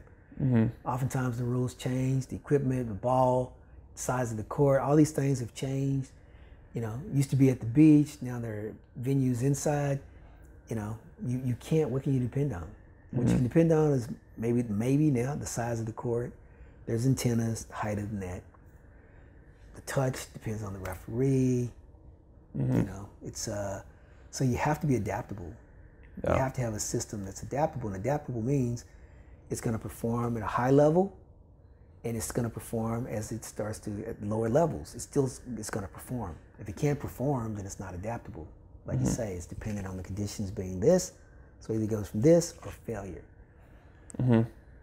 That's a horrible system. Yeah, that's interesting. And it puts me sort of in the spot. And so I don't know if I've thought a little bit about this. I'm basically trying myself to get to the highest level I can. And I started somewhat late when I was 24. So what I found is that certain higher level players, like when I play with them, I can hang with them, I can win sometimes. But if I play with players a level below, so one very practical example is if I play with players that don't, for example, change their set height to me depending on how close I am to the net. So without me calling, they just have this feeling like, okay, Alex is close now, I'll just set him a little bit quicker. If they don't have that feeling, I can become a horrible player and I can play like kind of low level beach volleyball and still lose. Okay. So it's like, but in a sense it's also time efficiency, because I don't necessarily need to train that skill to maybe start communicating this to the lower level players, maybe start adapting to that, because as long as I'm playing this high level beach volleyball, everyone knows how to set and adapt the set height depending a little bit on the situation. So it's interesting. Yeah. So it's always, because I don't have all of the time in the world, so I don't have all the time to learn all the adaptability at lower levels, which I would also become a better player from. So I'm very torn there, like that's interesting. What's actually best use of my time. Yeah. I mean, I totally understand not investing time on something that's not going to return. Like, let's say it's costing you 1 point, and there's something else you can invest your time in, it's costing you 6 points. Yeah. Well, you invest in the 6 points. I wouldn't say it's not costing you anything. I agree, because shit also happens at higher levels. Yeah. Not everyone's always setting this, like they don't always have this awareness. And yeah, but there's a reality in what you're saying, that where do you invest your time and effort into growing your game? This is something I'm always looking at, where to invest the time and effort, because this is where I find people lose. They don't get better in the areas where they lose. They get better in the areas they're already winning. So they might become better hitters, or whatever it is that they like to do, or what they already know how to do, or where it's easy for them to grow, they'll get better. And a team that can't take advantage of that, so they can't identify where their weaknesses are, or they're just trying to outplay them, out-hustle them, out-skill them, and we're just banging heads against each other. No, you never let a team play from strength. You identify their weakness, and then you build an environment where they're always having to deal with their weakness. So it doesn't matter how strong the strongest parts of their game are, they have to win with the weakest part. And this is where tactics and wins over technique. If you think like this, and someone doesn't have perfect technique in absolutely everything. Yeah, it used to be pretty simple, where you look, you saw people warm up, you go, oh, that person can't set, so you serve the partner, you make them set. Or that person can't pass, so you make them pass, or whatever. That person can't hit. It was pretty simple. Yeah, it's not so simple. It's still kind of the same, but it's not that simple, especially because the setting rules are looser, and I'm not saying that they're worse, but the setting rules keep changing, so now you can double a little bit. Remember before, you could set a perfect ball and the wind turns it. It was done. Yeah. So, so I think this is, there's this interesting thing where, I got stuck on the pass on that one. I was just thinking about AVP, because the AVP guys had a hard time when they first came to the FIVB tour. Because the hand setting was different. Well, or other things too. So here's the thing. If you give an average pass and you have to bump set, you have to be an exceptional bump setter, and you have less control of the ball, which was what the AVP players were. They were all bump setters. On the FIVB tour, they loosened up the setting rules to encourage people to hand set. So now I'm giving an average pass, but I fix it with the set, and the set's not called. Yeah. So it's driving the AVP players crazy until it gives an unfair advantage. Yeah, but then what ended up happening was FIB players became exceptional setters. So what they intended to do was to encourage hand setting, and one year they made the double illegal, the next year they made lifts illegal. They kept refining it until now you have exceptional hand setters on the FIVB. It's not, and the AVP players had to adapt. They had to start hand setting the ball. And stop complaining. It's like, yeah. And then people would say, "Oh, that's a lift," and it was really kind of an interesting thing. Ask me the question again, because I had a specific answer and I went off on this tangent. But what were you? Do you remember your specific question? I'm off. Oh yeah. So about my playing career. Yeah. So I'm torn sometimes on where to spend my energy in my career, because sometimes I see value in learning to play with maybe lower level players and adapting to that and overcoming those obstacles. But also I see that I can just play with better players, and that's a problem I will pretty much never have, and then I can work on higher level problems. Yeah, and that is a reality. But the other part of that reality, I like to work in paradox a lot. Most people don't like paradox. They want it to be black and white. It's either this or it's that. But sometimes it's both. It is. And especially in life and in this, it's both a lot, which is funny. But so here's the way I look at it. Let's say what you're saying is true. There's a ceiling on that. What's the ceiling? The ceiling is you have to play with athletes who complement you. So how many of those are there? Okay, let's say there's X number of those. Then there's all these other ones that you can't play with because they don't complement you. Not a problem. Play with the ones that complement you. But how many of those are negotiating with each other and other people, right? So now the numbers just start to, now your performance, let's say you had a bad run of performance. Now some of those players don't want to play with you because they have other, so it just makes it vulnerable, right? It does. The flip side is, it makes it vulnerable, but it doesn't make it untrue. It's still true. You play with people that complement you, and that situation doesn't come up enough for you to lose. It's not something to work on. So it's true and true. So it just makes you vulnerable. That's all. To certain situations. You go through your whole career and you're able to get the partners you want. That's never a conversation. It's a fit strategy. So, it's just risky. Yeah. So the flip side of it to me is, and this is the way I like to be as a player, and I'd like to think that I was this type of player from a physical ability, from an ability standpoint. If you can't set, well, I have a technique where I get to the ball. I get the ball on time. Doesn't matter if you set it high, low, inside, outside. I have this efficient footwork that gets me to the ball.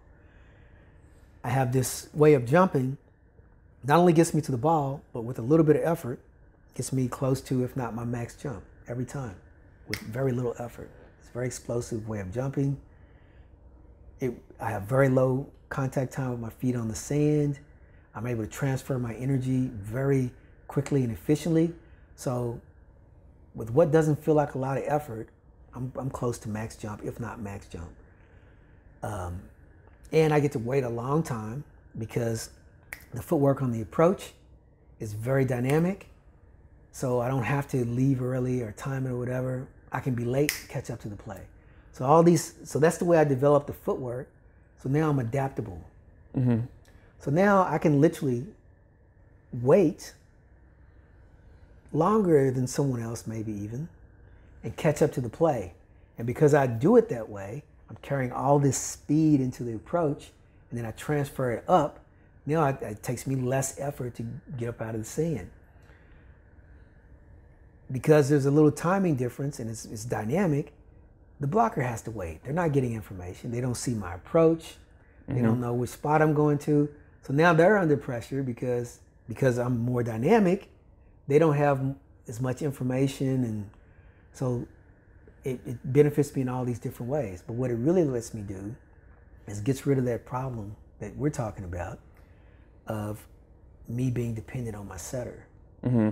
I don't care how you set, I'm going to be an effective hitter. Mm-hmm. So that's an attitude Yeah. that gets translated into this technique that shows up in performance. Here's where it really benefits. So now I can play with the guy who's the perfect setter. I can play with the guy who's the poor setter. Mm-hmm. So the guy who's the poor setter might be the blocker I need, but he can't set. And now he can't play with all these other people. And I thought it was really interesting. Tim Hovland and Mike Dodd, one of the best American teams of all time. Mike Dodd's a really interesting character for me. I saw him play a bit, and I thought, yeah, he's good, but is he really that great? That was my arrogance and ignorance.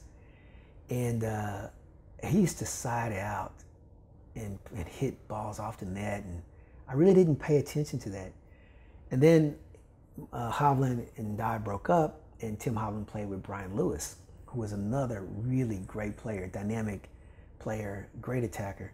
But Tim Hovland used to bump set these kind of low off the net balls that who can hit that? Mm-hmm. Tim Hovland can hit it. So for him, it's not a problem. Apparently Mike Dodd could hit it, but Brian Lewis couldn't hit it. Mm-hmm. And it made me really appreciate what Mike Dodd was doing. Like, he was hitting some difficult balls, delivering on some really difficult balls sometimes. Not like they were really bad sets, but they weren't the nice sitting up there. Yeah. They were a specific type of set that wasn't the easiest ball to hit. And that guy used to hit those balls and deliver. And so because he delivered, I never really paid attention to the quality of the set. Mm-hmm. And it was interesting. But to see Brian Lewis play with Tim Hovland, and I don't know that Tim Hovland was that successful with other players. Tim Hovland was an athlete. He was like a basketball player, and like he was an athlete. And but from a setting standpoint, I found those sets to be a little low and off the net, and very difficult to find angles on. Mm-hmm. So that was interesting. So being adaptable, like Mike Dodd could win with Tim Hovland because he was adaptable. Mm-hmm. Then he played with Mike Whitmarsh, who was an excellent setter. And not only was he able to win, but he was able to win late into his career. Mm-hmm. Yeah. Would he still be able to win that late into his career trying to hit that lower off the net bump set from Hovland? That's a good question. It's a good question, right? But then you really get to see his abilities when he was playing with Whitmarsh. Mm-hmm. His level of competition went up even. It was really interesting. And I found this interesting too. There were so many good defensive players that played when Mike Dodd played, and he was in his youngest and his best. You had Gary Hooper and Steve Obradovich and like some of these older guys who were like great defensive players. Then you had your Brian Lewis and Adam, Johnson, all these kind of guys. And Mike Dodd didn't win the best defender when he was like in his heyday. Then he's older, and all these younger guys come and they start playing defense from the middle of the court. Remember Hovland and Dodd, he played on a 9-meter court. Mm-hmm. When he played on a 9-meter court, he wasn't voted the best defender. He was one of the best, but he wasn't voted the best. I don't remember him winning it. But the guys who learned to play on the 8-meter court and learned to play out of the middle, now he's winning the best defender. Okay. Really interesting. Again, it's hard to notice how good of a defender he was because his peer group was like superior. Yeah. But then you put him against younger, fitter, stronger guys in his 40s or whatever, later in his career, late 30s, 40s, now he's the best defender. Because remember, he learned on this 9-meter court, he's got the footwork, he's got the tracking, he played with no block, he knows all these things, right? He played with no antennas where You could be this far outside the court, you hit the ball, you know, reading in the track, and there's something, I don't know what it is because I don't know Mike very well, but, you know, we know each other passing, but there was something that that he learned from that earlier generation that later made him better than all the younger guys who were playing. It's almost like lost knowledge, or some lost knowledge there, right? Yeah. That's one of the things that keeps me going as a coach, and I'm so grateful for. Again, learning the history and being exposed to some of this sacred knowledge, man. That you know, you're not gonna read it anywhere. Yeah. You know, it's just literally older guys going, "Come here and play with me," and you know, yelling at you for an hour while you were playing, and if you couldn't take it, they wouldn't play with you again. But if you could, you know, you were on their beach, they wanted to see you grow, they would groom you. Nobody wrote that down. No. It's just knowledge, man. It's just knowledge. Exactly. And so, yeah, that's the interesting thing, I think, is as the game keeps changing and evolving, now you have the let serve and, you know, the antennas, the smaller court, tournaments off beach, where the wind conditions and things are different. You know, international tournaments where you're not traveling domestically. Now you have to different cultures, different food, different language, stuff you got to deal with before you get on the court. You know, it's can you adapt? You know. Yeah, it's really interesting. I find it fascinating. Do you happen to know Mika Hunkin? Yeah. You do? Yeah. So this guy, I used to post I still do, post my beach volleyball videos and tutorials on this Facebook group. And he used to comment. And then he said that he has a lot of this old school knowledge in his head. Yeah. That is basically gonna get lost if he doesn't get it out anywhere. Yeah. He was coached by Mark Barber. Okay. We trained in the same group. Okay. Yeah. So I've actually already recorded one episode with him for the podcast where he wanted to, because he was just like frustrated that once he's gone, like this information is gonna be gone. Yeah. So I was like, well, I'm open to just sit down and talk about it and let's get it out there and people can learn from it. We're gonna re-record the episode because it ended up kind of bad, so we haven't done that re-recording yet, and it hasn't been released yet. But it just made me think about that. He was a physical stud. He jumped so high and was a strong guy. He was a physical stud when he played. When we were young and beautiful, a friend of mine, Jose, he used to say, when I was young and beautiful, the things that I could do. You know, it's funny. But it's from my indoor team. But yeah, man, that was he was a stud. There were a lot of guys who were like really physical and stuff, and but the psychological, emotional piece, the strategic piece, it's a lot of that stuff. That's where a lot of the lost knowledge is, I think. Okay. Yeah. That's where a lot of the lost knowledge is. Yeah. Interesting. Yeah, it's. I think the whole. I don't really want to go into this, but I think the whole, like, how the world operates with technology and like we're learning from YouTube videos and whatnot, like there's good things about it, but there's also bad things about it because the word to mouth sort of thing maybe disappears a little bit more, and I don't know, it's just like there's a weird shift. We just operate in a different way, and it has both advantages and disadvantages. I think there's a hybrid model where you get the advantages from both. Yeah. Yeah. So I said this to the Canadian athletes when I was there in Canada coaching. And this is for young people in general. I said it to a few different groups of young people. When I'm public speaking, I said it to a few different groups. I really appreciate the fact that young people don't take crap. I find it fascinating. This goes with technology as well, but there's so many young people have so many opportunities. This blows me away. If I stay at a company too long, it looks bad on my resume. So even though I have a pathway and I'm getting paid what I want, I start shopping myself around for another company. You know, like this, it's just so many opportunities. And, or, you know, the environment's not good, you're not treating me well or whatever, so I'm just gonna leave, you know? To whereas my generation and before, I'm 56, but before my generation especially, it was like, this is your opportunity. This is your pathway. You blow this, Yeah, you know, yeah. that was it, kid. You had that chance. You had that good job, and you know, you would get the golden handshake. That was the thing. And you buy your house and you put your kid through school. That was the American dream. It was just, you know, you stay at this job and you take care of your family and you buy your house. You put your kid through school and that's the best you can do. And then they become better than you. And but you take a lot of crap. You couldn't lose that job. No. Your boss is a jerk or whatever. So what? You make it work. So I think that generation, and I have some of this, you got lemons, you made lemonade. I think that's what's lost. Kids like, I don't like lemonade.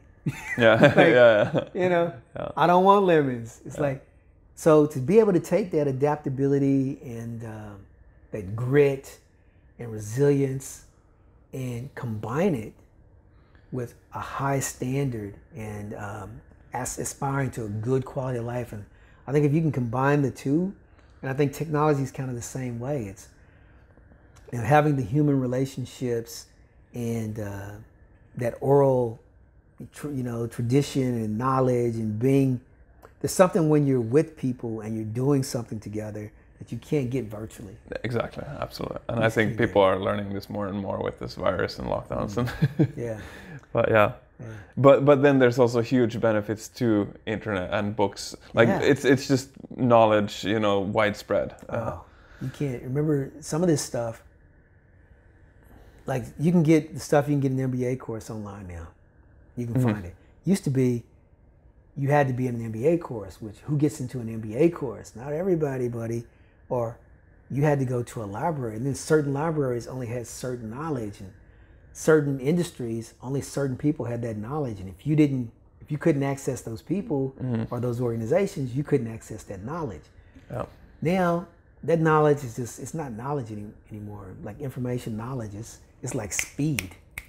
Like how can I take that knowledge and put it into practice? You know. There's also some skills of like weeding out what is good knowledge and what is not, because there's abundance of it, and like where to find it, and sort of there's a whole set of new problems. Or maybe they're not new problems. Well, but they're exaggerated for sure. Yeah. Yeah, the whole paralysis by analysis, like just too much thinking, too much knowledge.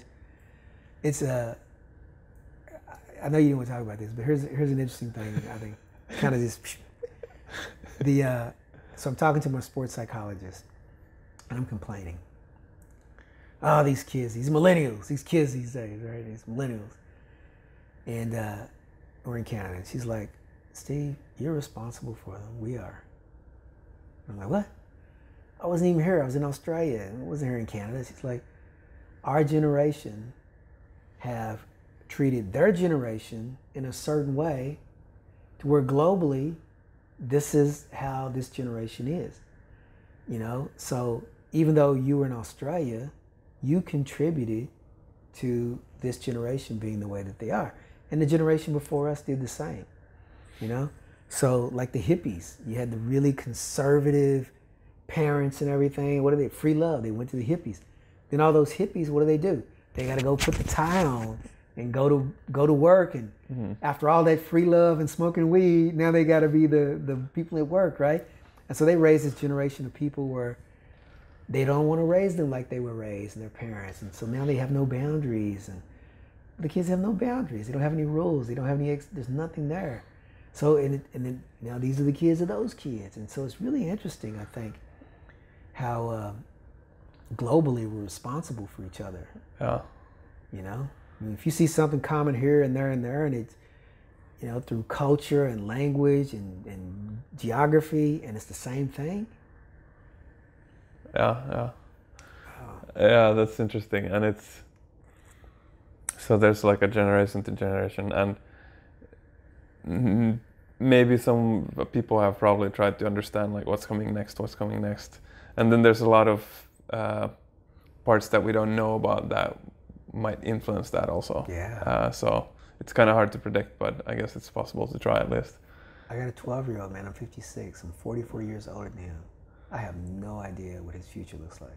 No, I have no idea what my future looks like. You know what I mean? No idea. I said 10 years ago that the next 50 years is going to be, if we survive, it's going to be the most interesting fucking thing ever to go through. And so far I've been right. Yeah. It's Change been, is so rapid. Yeah. Change used to be way slower, right? Yeah. Like we didn't have the information, we didn't have the connectivity, so change took some time. But now it's like change. Yeah, it's crazy. Can't keep up with it, man. It's the same thing in sport. Yeah. Like it's change. I mean, now, what's going to happen to sport now? Venues, who's going to go back into a venue? Like, you know, you might get 10,000, 20,000 into a 60,000 seat venue, but what happens to all the venues and the sports teams and the salaries? And I think gambling is going to be part of the future. Online gambling, I think it's going to become way more prevalent and influential in sport, because you got to make money somewhere. It's not going to be in venues, merchandising, all that sort of stuff. So where's the money going to come from? Look at poker, darts. Look at all these sports, you know, where... So you mean the pro athletes are basically financed by the fact that people are gambling on who's going to win? I think the organizations are going to have some sort of affiliation with gambling, and I don't know, man. That's interesting. It's interesting because right now it's a conflict of interest, right? Mm-hmm. But there's a lot of revenue to be made, and online, and I don't know, where do you go? Because right now we have virtual audiences and stuff, right? But, yeah. Okay, in 5 years' time, what's going to happen? No one really knows. Remember that movie, Ready Player One? No. Oh my God, Ready Player One. There's a... That should be on my list of movies to watch. Check it out, because it's a futuristic gamer movie, mm-hmm. but the guy is so everybody is in poverty.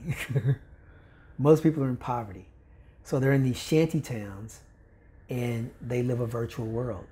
So they literally have these suits that are sensory suits, gloves. And so they're playing these virtual games. They spend their whole days playing these virtual games to escape their poverty. Okay. And the corporations are feeding this addiction to games and stuff, because you got to get equipment, you got to get tokens, all this sort of stuff. And so that's really interesting when you think there are people who prefer virtual life. Yeah.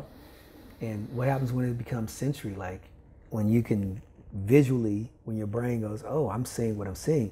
And once you can feel. Yeah. You start getting, yeah. What happens when they start doing like injections, you get a dopamine hit, like for real. Like you do something and then whoop, dopamine. Yeah. Whoop, serotonin. Whoop, adrenaline. Whoop. You know what I mean? It's like, wow, man, it's crazy. I mean, that's not too far off in our future. I don't know if to legalize where, can you imagine if you had a suit and it had chemicals in it, and when you did specific things, you literally got a hit of synthetic dopamine. Yeah, that's, it's interesting, like this conversation comes up in more and more places in my life, and it's becoming more and more real with everything.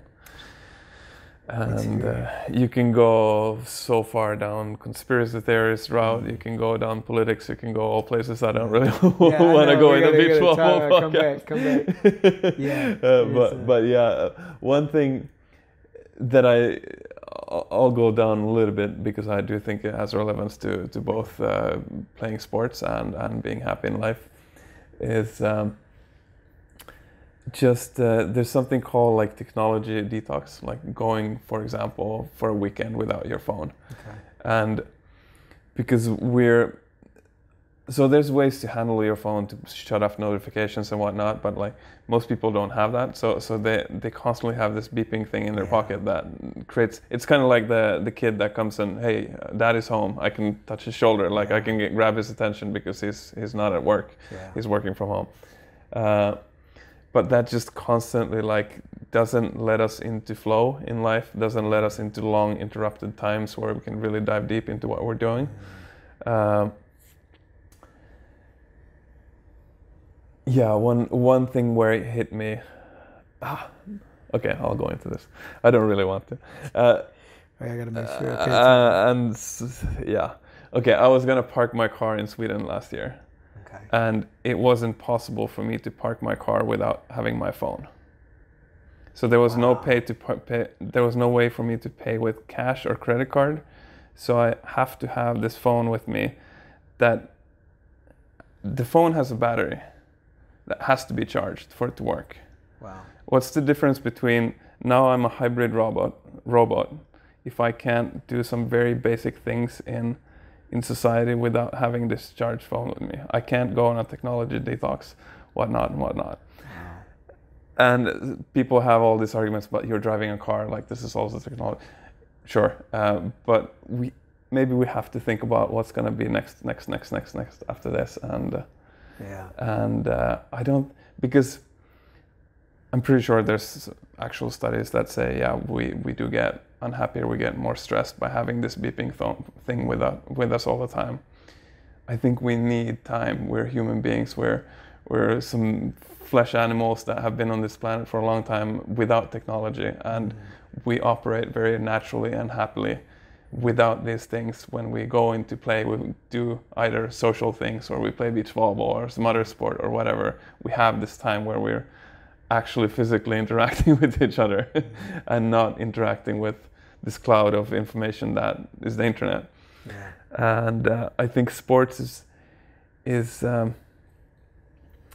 it's almost like, especially if we're going to a world where we don't need to have this, maybe we get machines that do the physical work. I used to work as a carpenter, so I know like there's a sense of non-technology in that too, and a sense of physicality, which can also bring you back on to earth in a sense, the same way as sports. But when we don't have those jobs, I think sport is going to be one of the anchors that's going to remind us of our human actual, the way we are. That's really interesting. It's really interesting.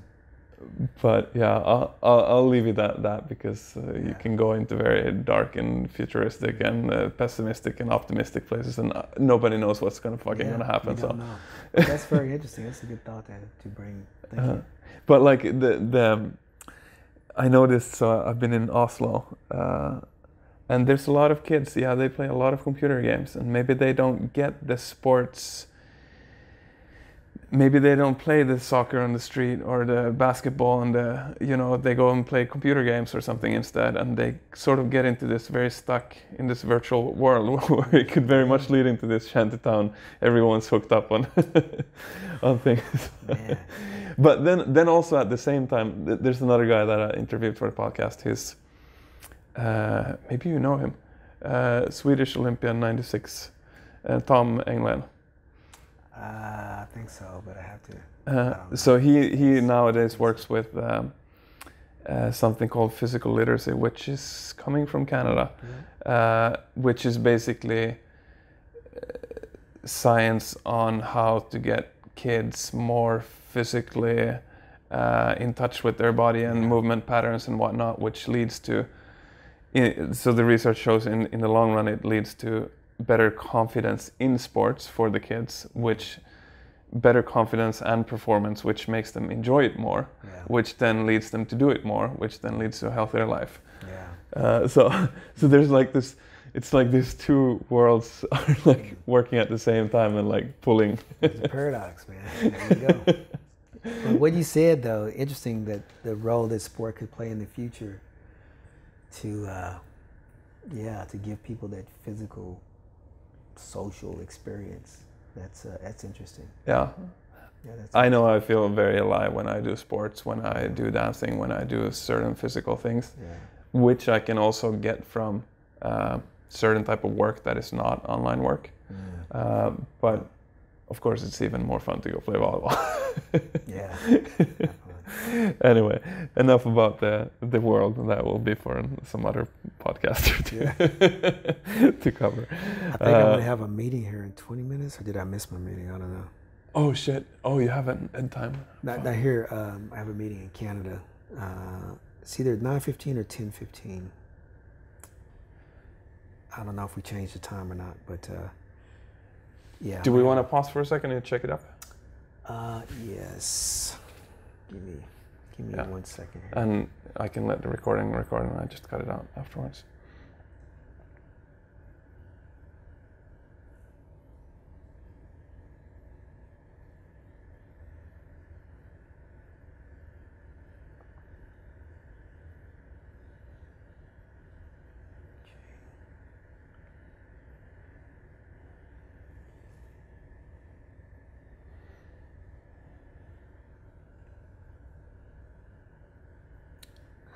Okay.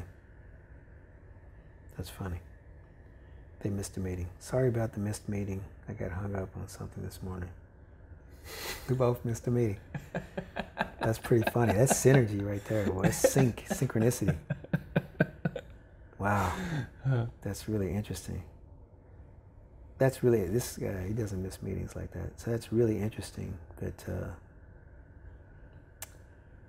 I look at synchronicity and different things, and the fact that we both just missed this meeting. That's like crazy. He missed a meeting, yeah, and so we're here doing this. That's pretty crazy. That is crazy. I don't So take that those means things that that I can ask you a couple more questions. Yeah, well, not now just I'm one. good. We're good. I'm good. Awesome. Perfect. Yeah, I think synchronicity, that's a word that probably a lot of people don't know about, but probably should. Yeah. And I was like, yesterday when I met you, I was like, fuck, the world is doing strange things Exactly, sometimes. right? Everything I've done that's great has been this way. Yeah, I know it's not me. Mm-hmm. It's the universe. It's everything conspiring, coming together for this. And for this is not for me. It's now I'm contributing to this moment, to this. We're all the whole. Here's one thing we didn't talk about. For you, there's a difference between perfection and perfect. Perfection is without flaw. And perfect is the best thing that there is. Perfect is whole and complete.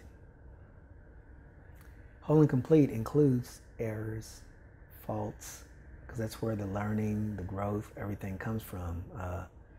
So perfectionists have a hard time with having fault. Mm-hmm. So it's almost like they prefer to not have fault than to win. Mm-hmm. Winning, they want to win. And somewhere I believe they think by being perfect, I'll win. But if they really came down to, if you could have a flawless performance and lose, would you choose that over a sloppy performance and winning? Mm-hmm. And mentally and emotionally and with the ego and everything, some people would choose the moment of perfection, being without flaw, to actually being successful. But whole and complete is, to win a tournament, you have to be whole and complete. You are not going to play your best every single match. You're not going to play your best every single point. But it's like the total is the sum of its parts. So all those ugly bits contribute to the win. Mm-hmm. Yeah. And I think it actually makes it more special. So, you know, if I look at it this way, if someone's like a perfect human being, never angry, never sad, never make a mistake, come from a very privileged place and never knew any challenges, and then they try to tell me how to do something, I'm like, well, that's great for you, and I appreciate how you are, but the reality is, I can identify with someone who hasn't always succeeded, who has anger and joy, you know, happiness and depression. Someone who has to choose. They know, oh, I can fall into this, you know, despair. if I allow myself to. Mm-hmm. Because it's right there on my shoulder like an advisor, like a friend going, hey, you're one conversation away from feeling really bad. Mm-hmm. And so what life do I have to create for myself? What mindset, what habits, what environment, people, missions, what do I have to create for myself so that I focus on this instead of the friend who's right here waiting for me to give it some attention. And so that's the whole and complete. The whole and complete is all of it coming together. And that's one of my, again, these are all mental, emotional skills that are needed for the journey of excellence. Because what I find in perfectionists is they never do anything that they don't imagine they can succeed in. And people who are perfectionists, who are high achievers, just are very unreasonable about what they think they can do. But as soon as they see something and they don't see a win it, they either try to change the rules, cheat, or they just don't do it. They will not face it. And someone with lesser abilities who has more courage in that moment can succeed where they fail because they give themselves to it fully. And the other person, they're finding a way out. You know, they need an excuse. The ego's like, oh, well, I didn't give myself to it fully, so I could do it if I done it properly or whatever, right? Mm-hmm. There's, so I think it's a real trap for excellence. And we beat people like this all the time where they're better, they're the best, but it's not the best who wins, it's the ones who play the best on the day. Mm-hmm. And that's why we're here now. Yeah. Like people go, do they have a chance? Do they do this and that? Let's see. Yeah. I know they're going to be prepared to give their best. And if they can create an environment for the other people where they can't give their best, then they have an opportunity. Mm-hmm. And one of the things we're working on is serving. How do we disrupt passing? So if someone's a really good hitter, then we disrupt them off the serve, and the ball has to come from over their shoulder, or the second contact isn't a solid contact, they can't use their strength. Now they have to shoot, or they're under pressure. And we can manage that level of pressure, but if we let them pass and set every time, mm-hmm. by the end of the game, they're unstoppable. Yeah. You know, so that's just things like that, how we switch the advantage into our favor when we should have no natural advantage. There's no natural advantage there. They're a great player. They pass, set, and they hit really well. There's no advantage. Okay, well, we have to disrupt something in that system. If we can do that, have they trained for that? Mm-hmm. If they haven't trained for it, now they're in a pressure moment. Then it becomes exaggerated. It compounds. The pressure compounds because not only are they not performing, they don't know themselves not to perform, and it's happening consistently. Now they have to deal with it mentally and emotionally, and they have to deal with the relationship with the part. They got to do all this stuff mm-hmm. on the spot, and they can't perform. And if we can get them in that safety space, then they just go into survival mode. Instead of thriving, they're just mm-hmm. trying to survive. And then they have what they think is a bad performance. It's not a bad performance. This is your best performance you can have in survival mode. Mm-hmm. Yeah. Or disrupted. Yeah. Because you haven't trained to be disrupted. Yeah. I love what you said before, because that's what I do. As soon as my athletes can do something well, we have to disrupt it. Mm-hmm. And then they have to get back to performance. Yeah. And then we get to see, well, first of all, how are you disrupted? Was it the environment? Was it something mental or emotional? Did we just speed it up too much? Was it physical? What was the thing that was able to disrupt you? And then how did you get back? Mm-hmm. And then we turned it into a system or a method or something. We turn it into a technique. We attach it to maybe their breathing, some thought, something that is tangible that they can do. To get back. Yeah, it might just be. For the listeners is. Just wiping the eyebrows or clapping the hands or whatever it is, because now we have this trigger that's associated to this way of being, their physiology, their mindset, all this sort of stuff. They do the physical trigger and all the other stuff happens. Mm-hmm. It looks like a simple thing. It's pretty, and that's the Apple thing, right? So you don't have to know what's going on in the computer and how to code and stuff. You point and click.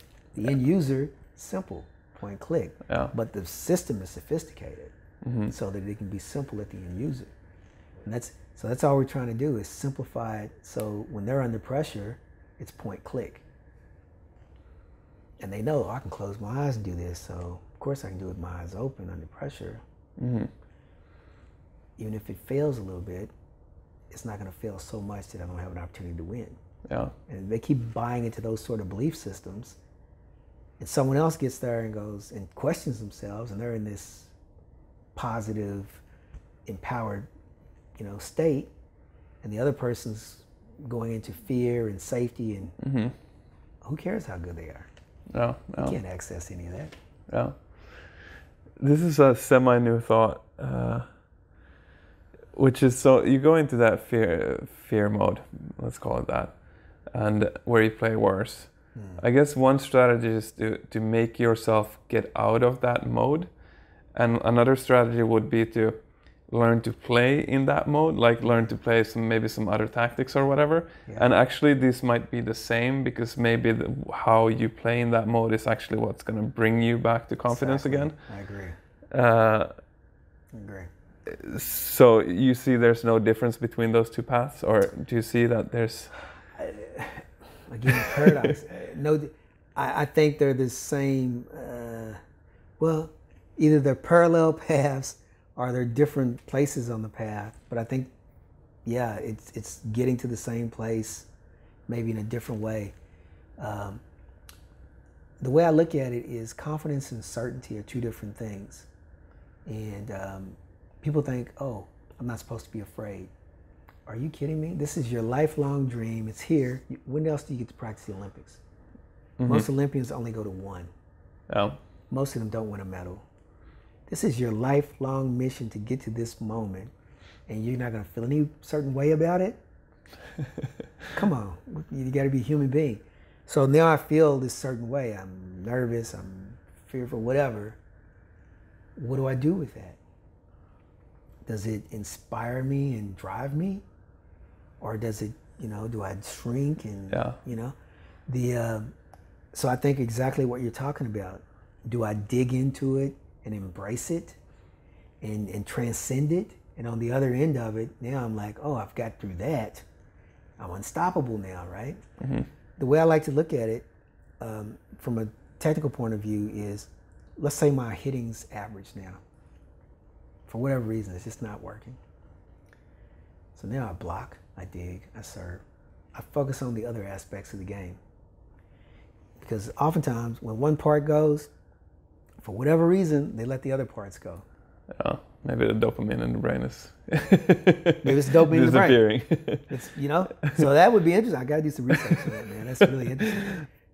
But so when one part of the game is suffering, focus on the other parts that you can do and do those well. And then what starts to happen is, because you build on success, the other part frees up and comes back online. What's up, Alex here again. So we are about halfway through the interview, so I will split the episode up into the second episode here and end this one. I hope you have learned a lot. I hope there has been a lot of value and insights in this. And I don't know. There's never a perfect place to split an episode because we're in the middle of a conversation, but we'll continue in the next episode. So yes, if you have found this valuable, share this to other players, share this to friends so that they can listen to this also, and keep an eye out for the next episode.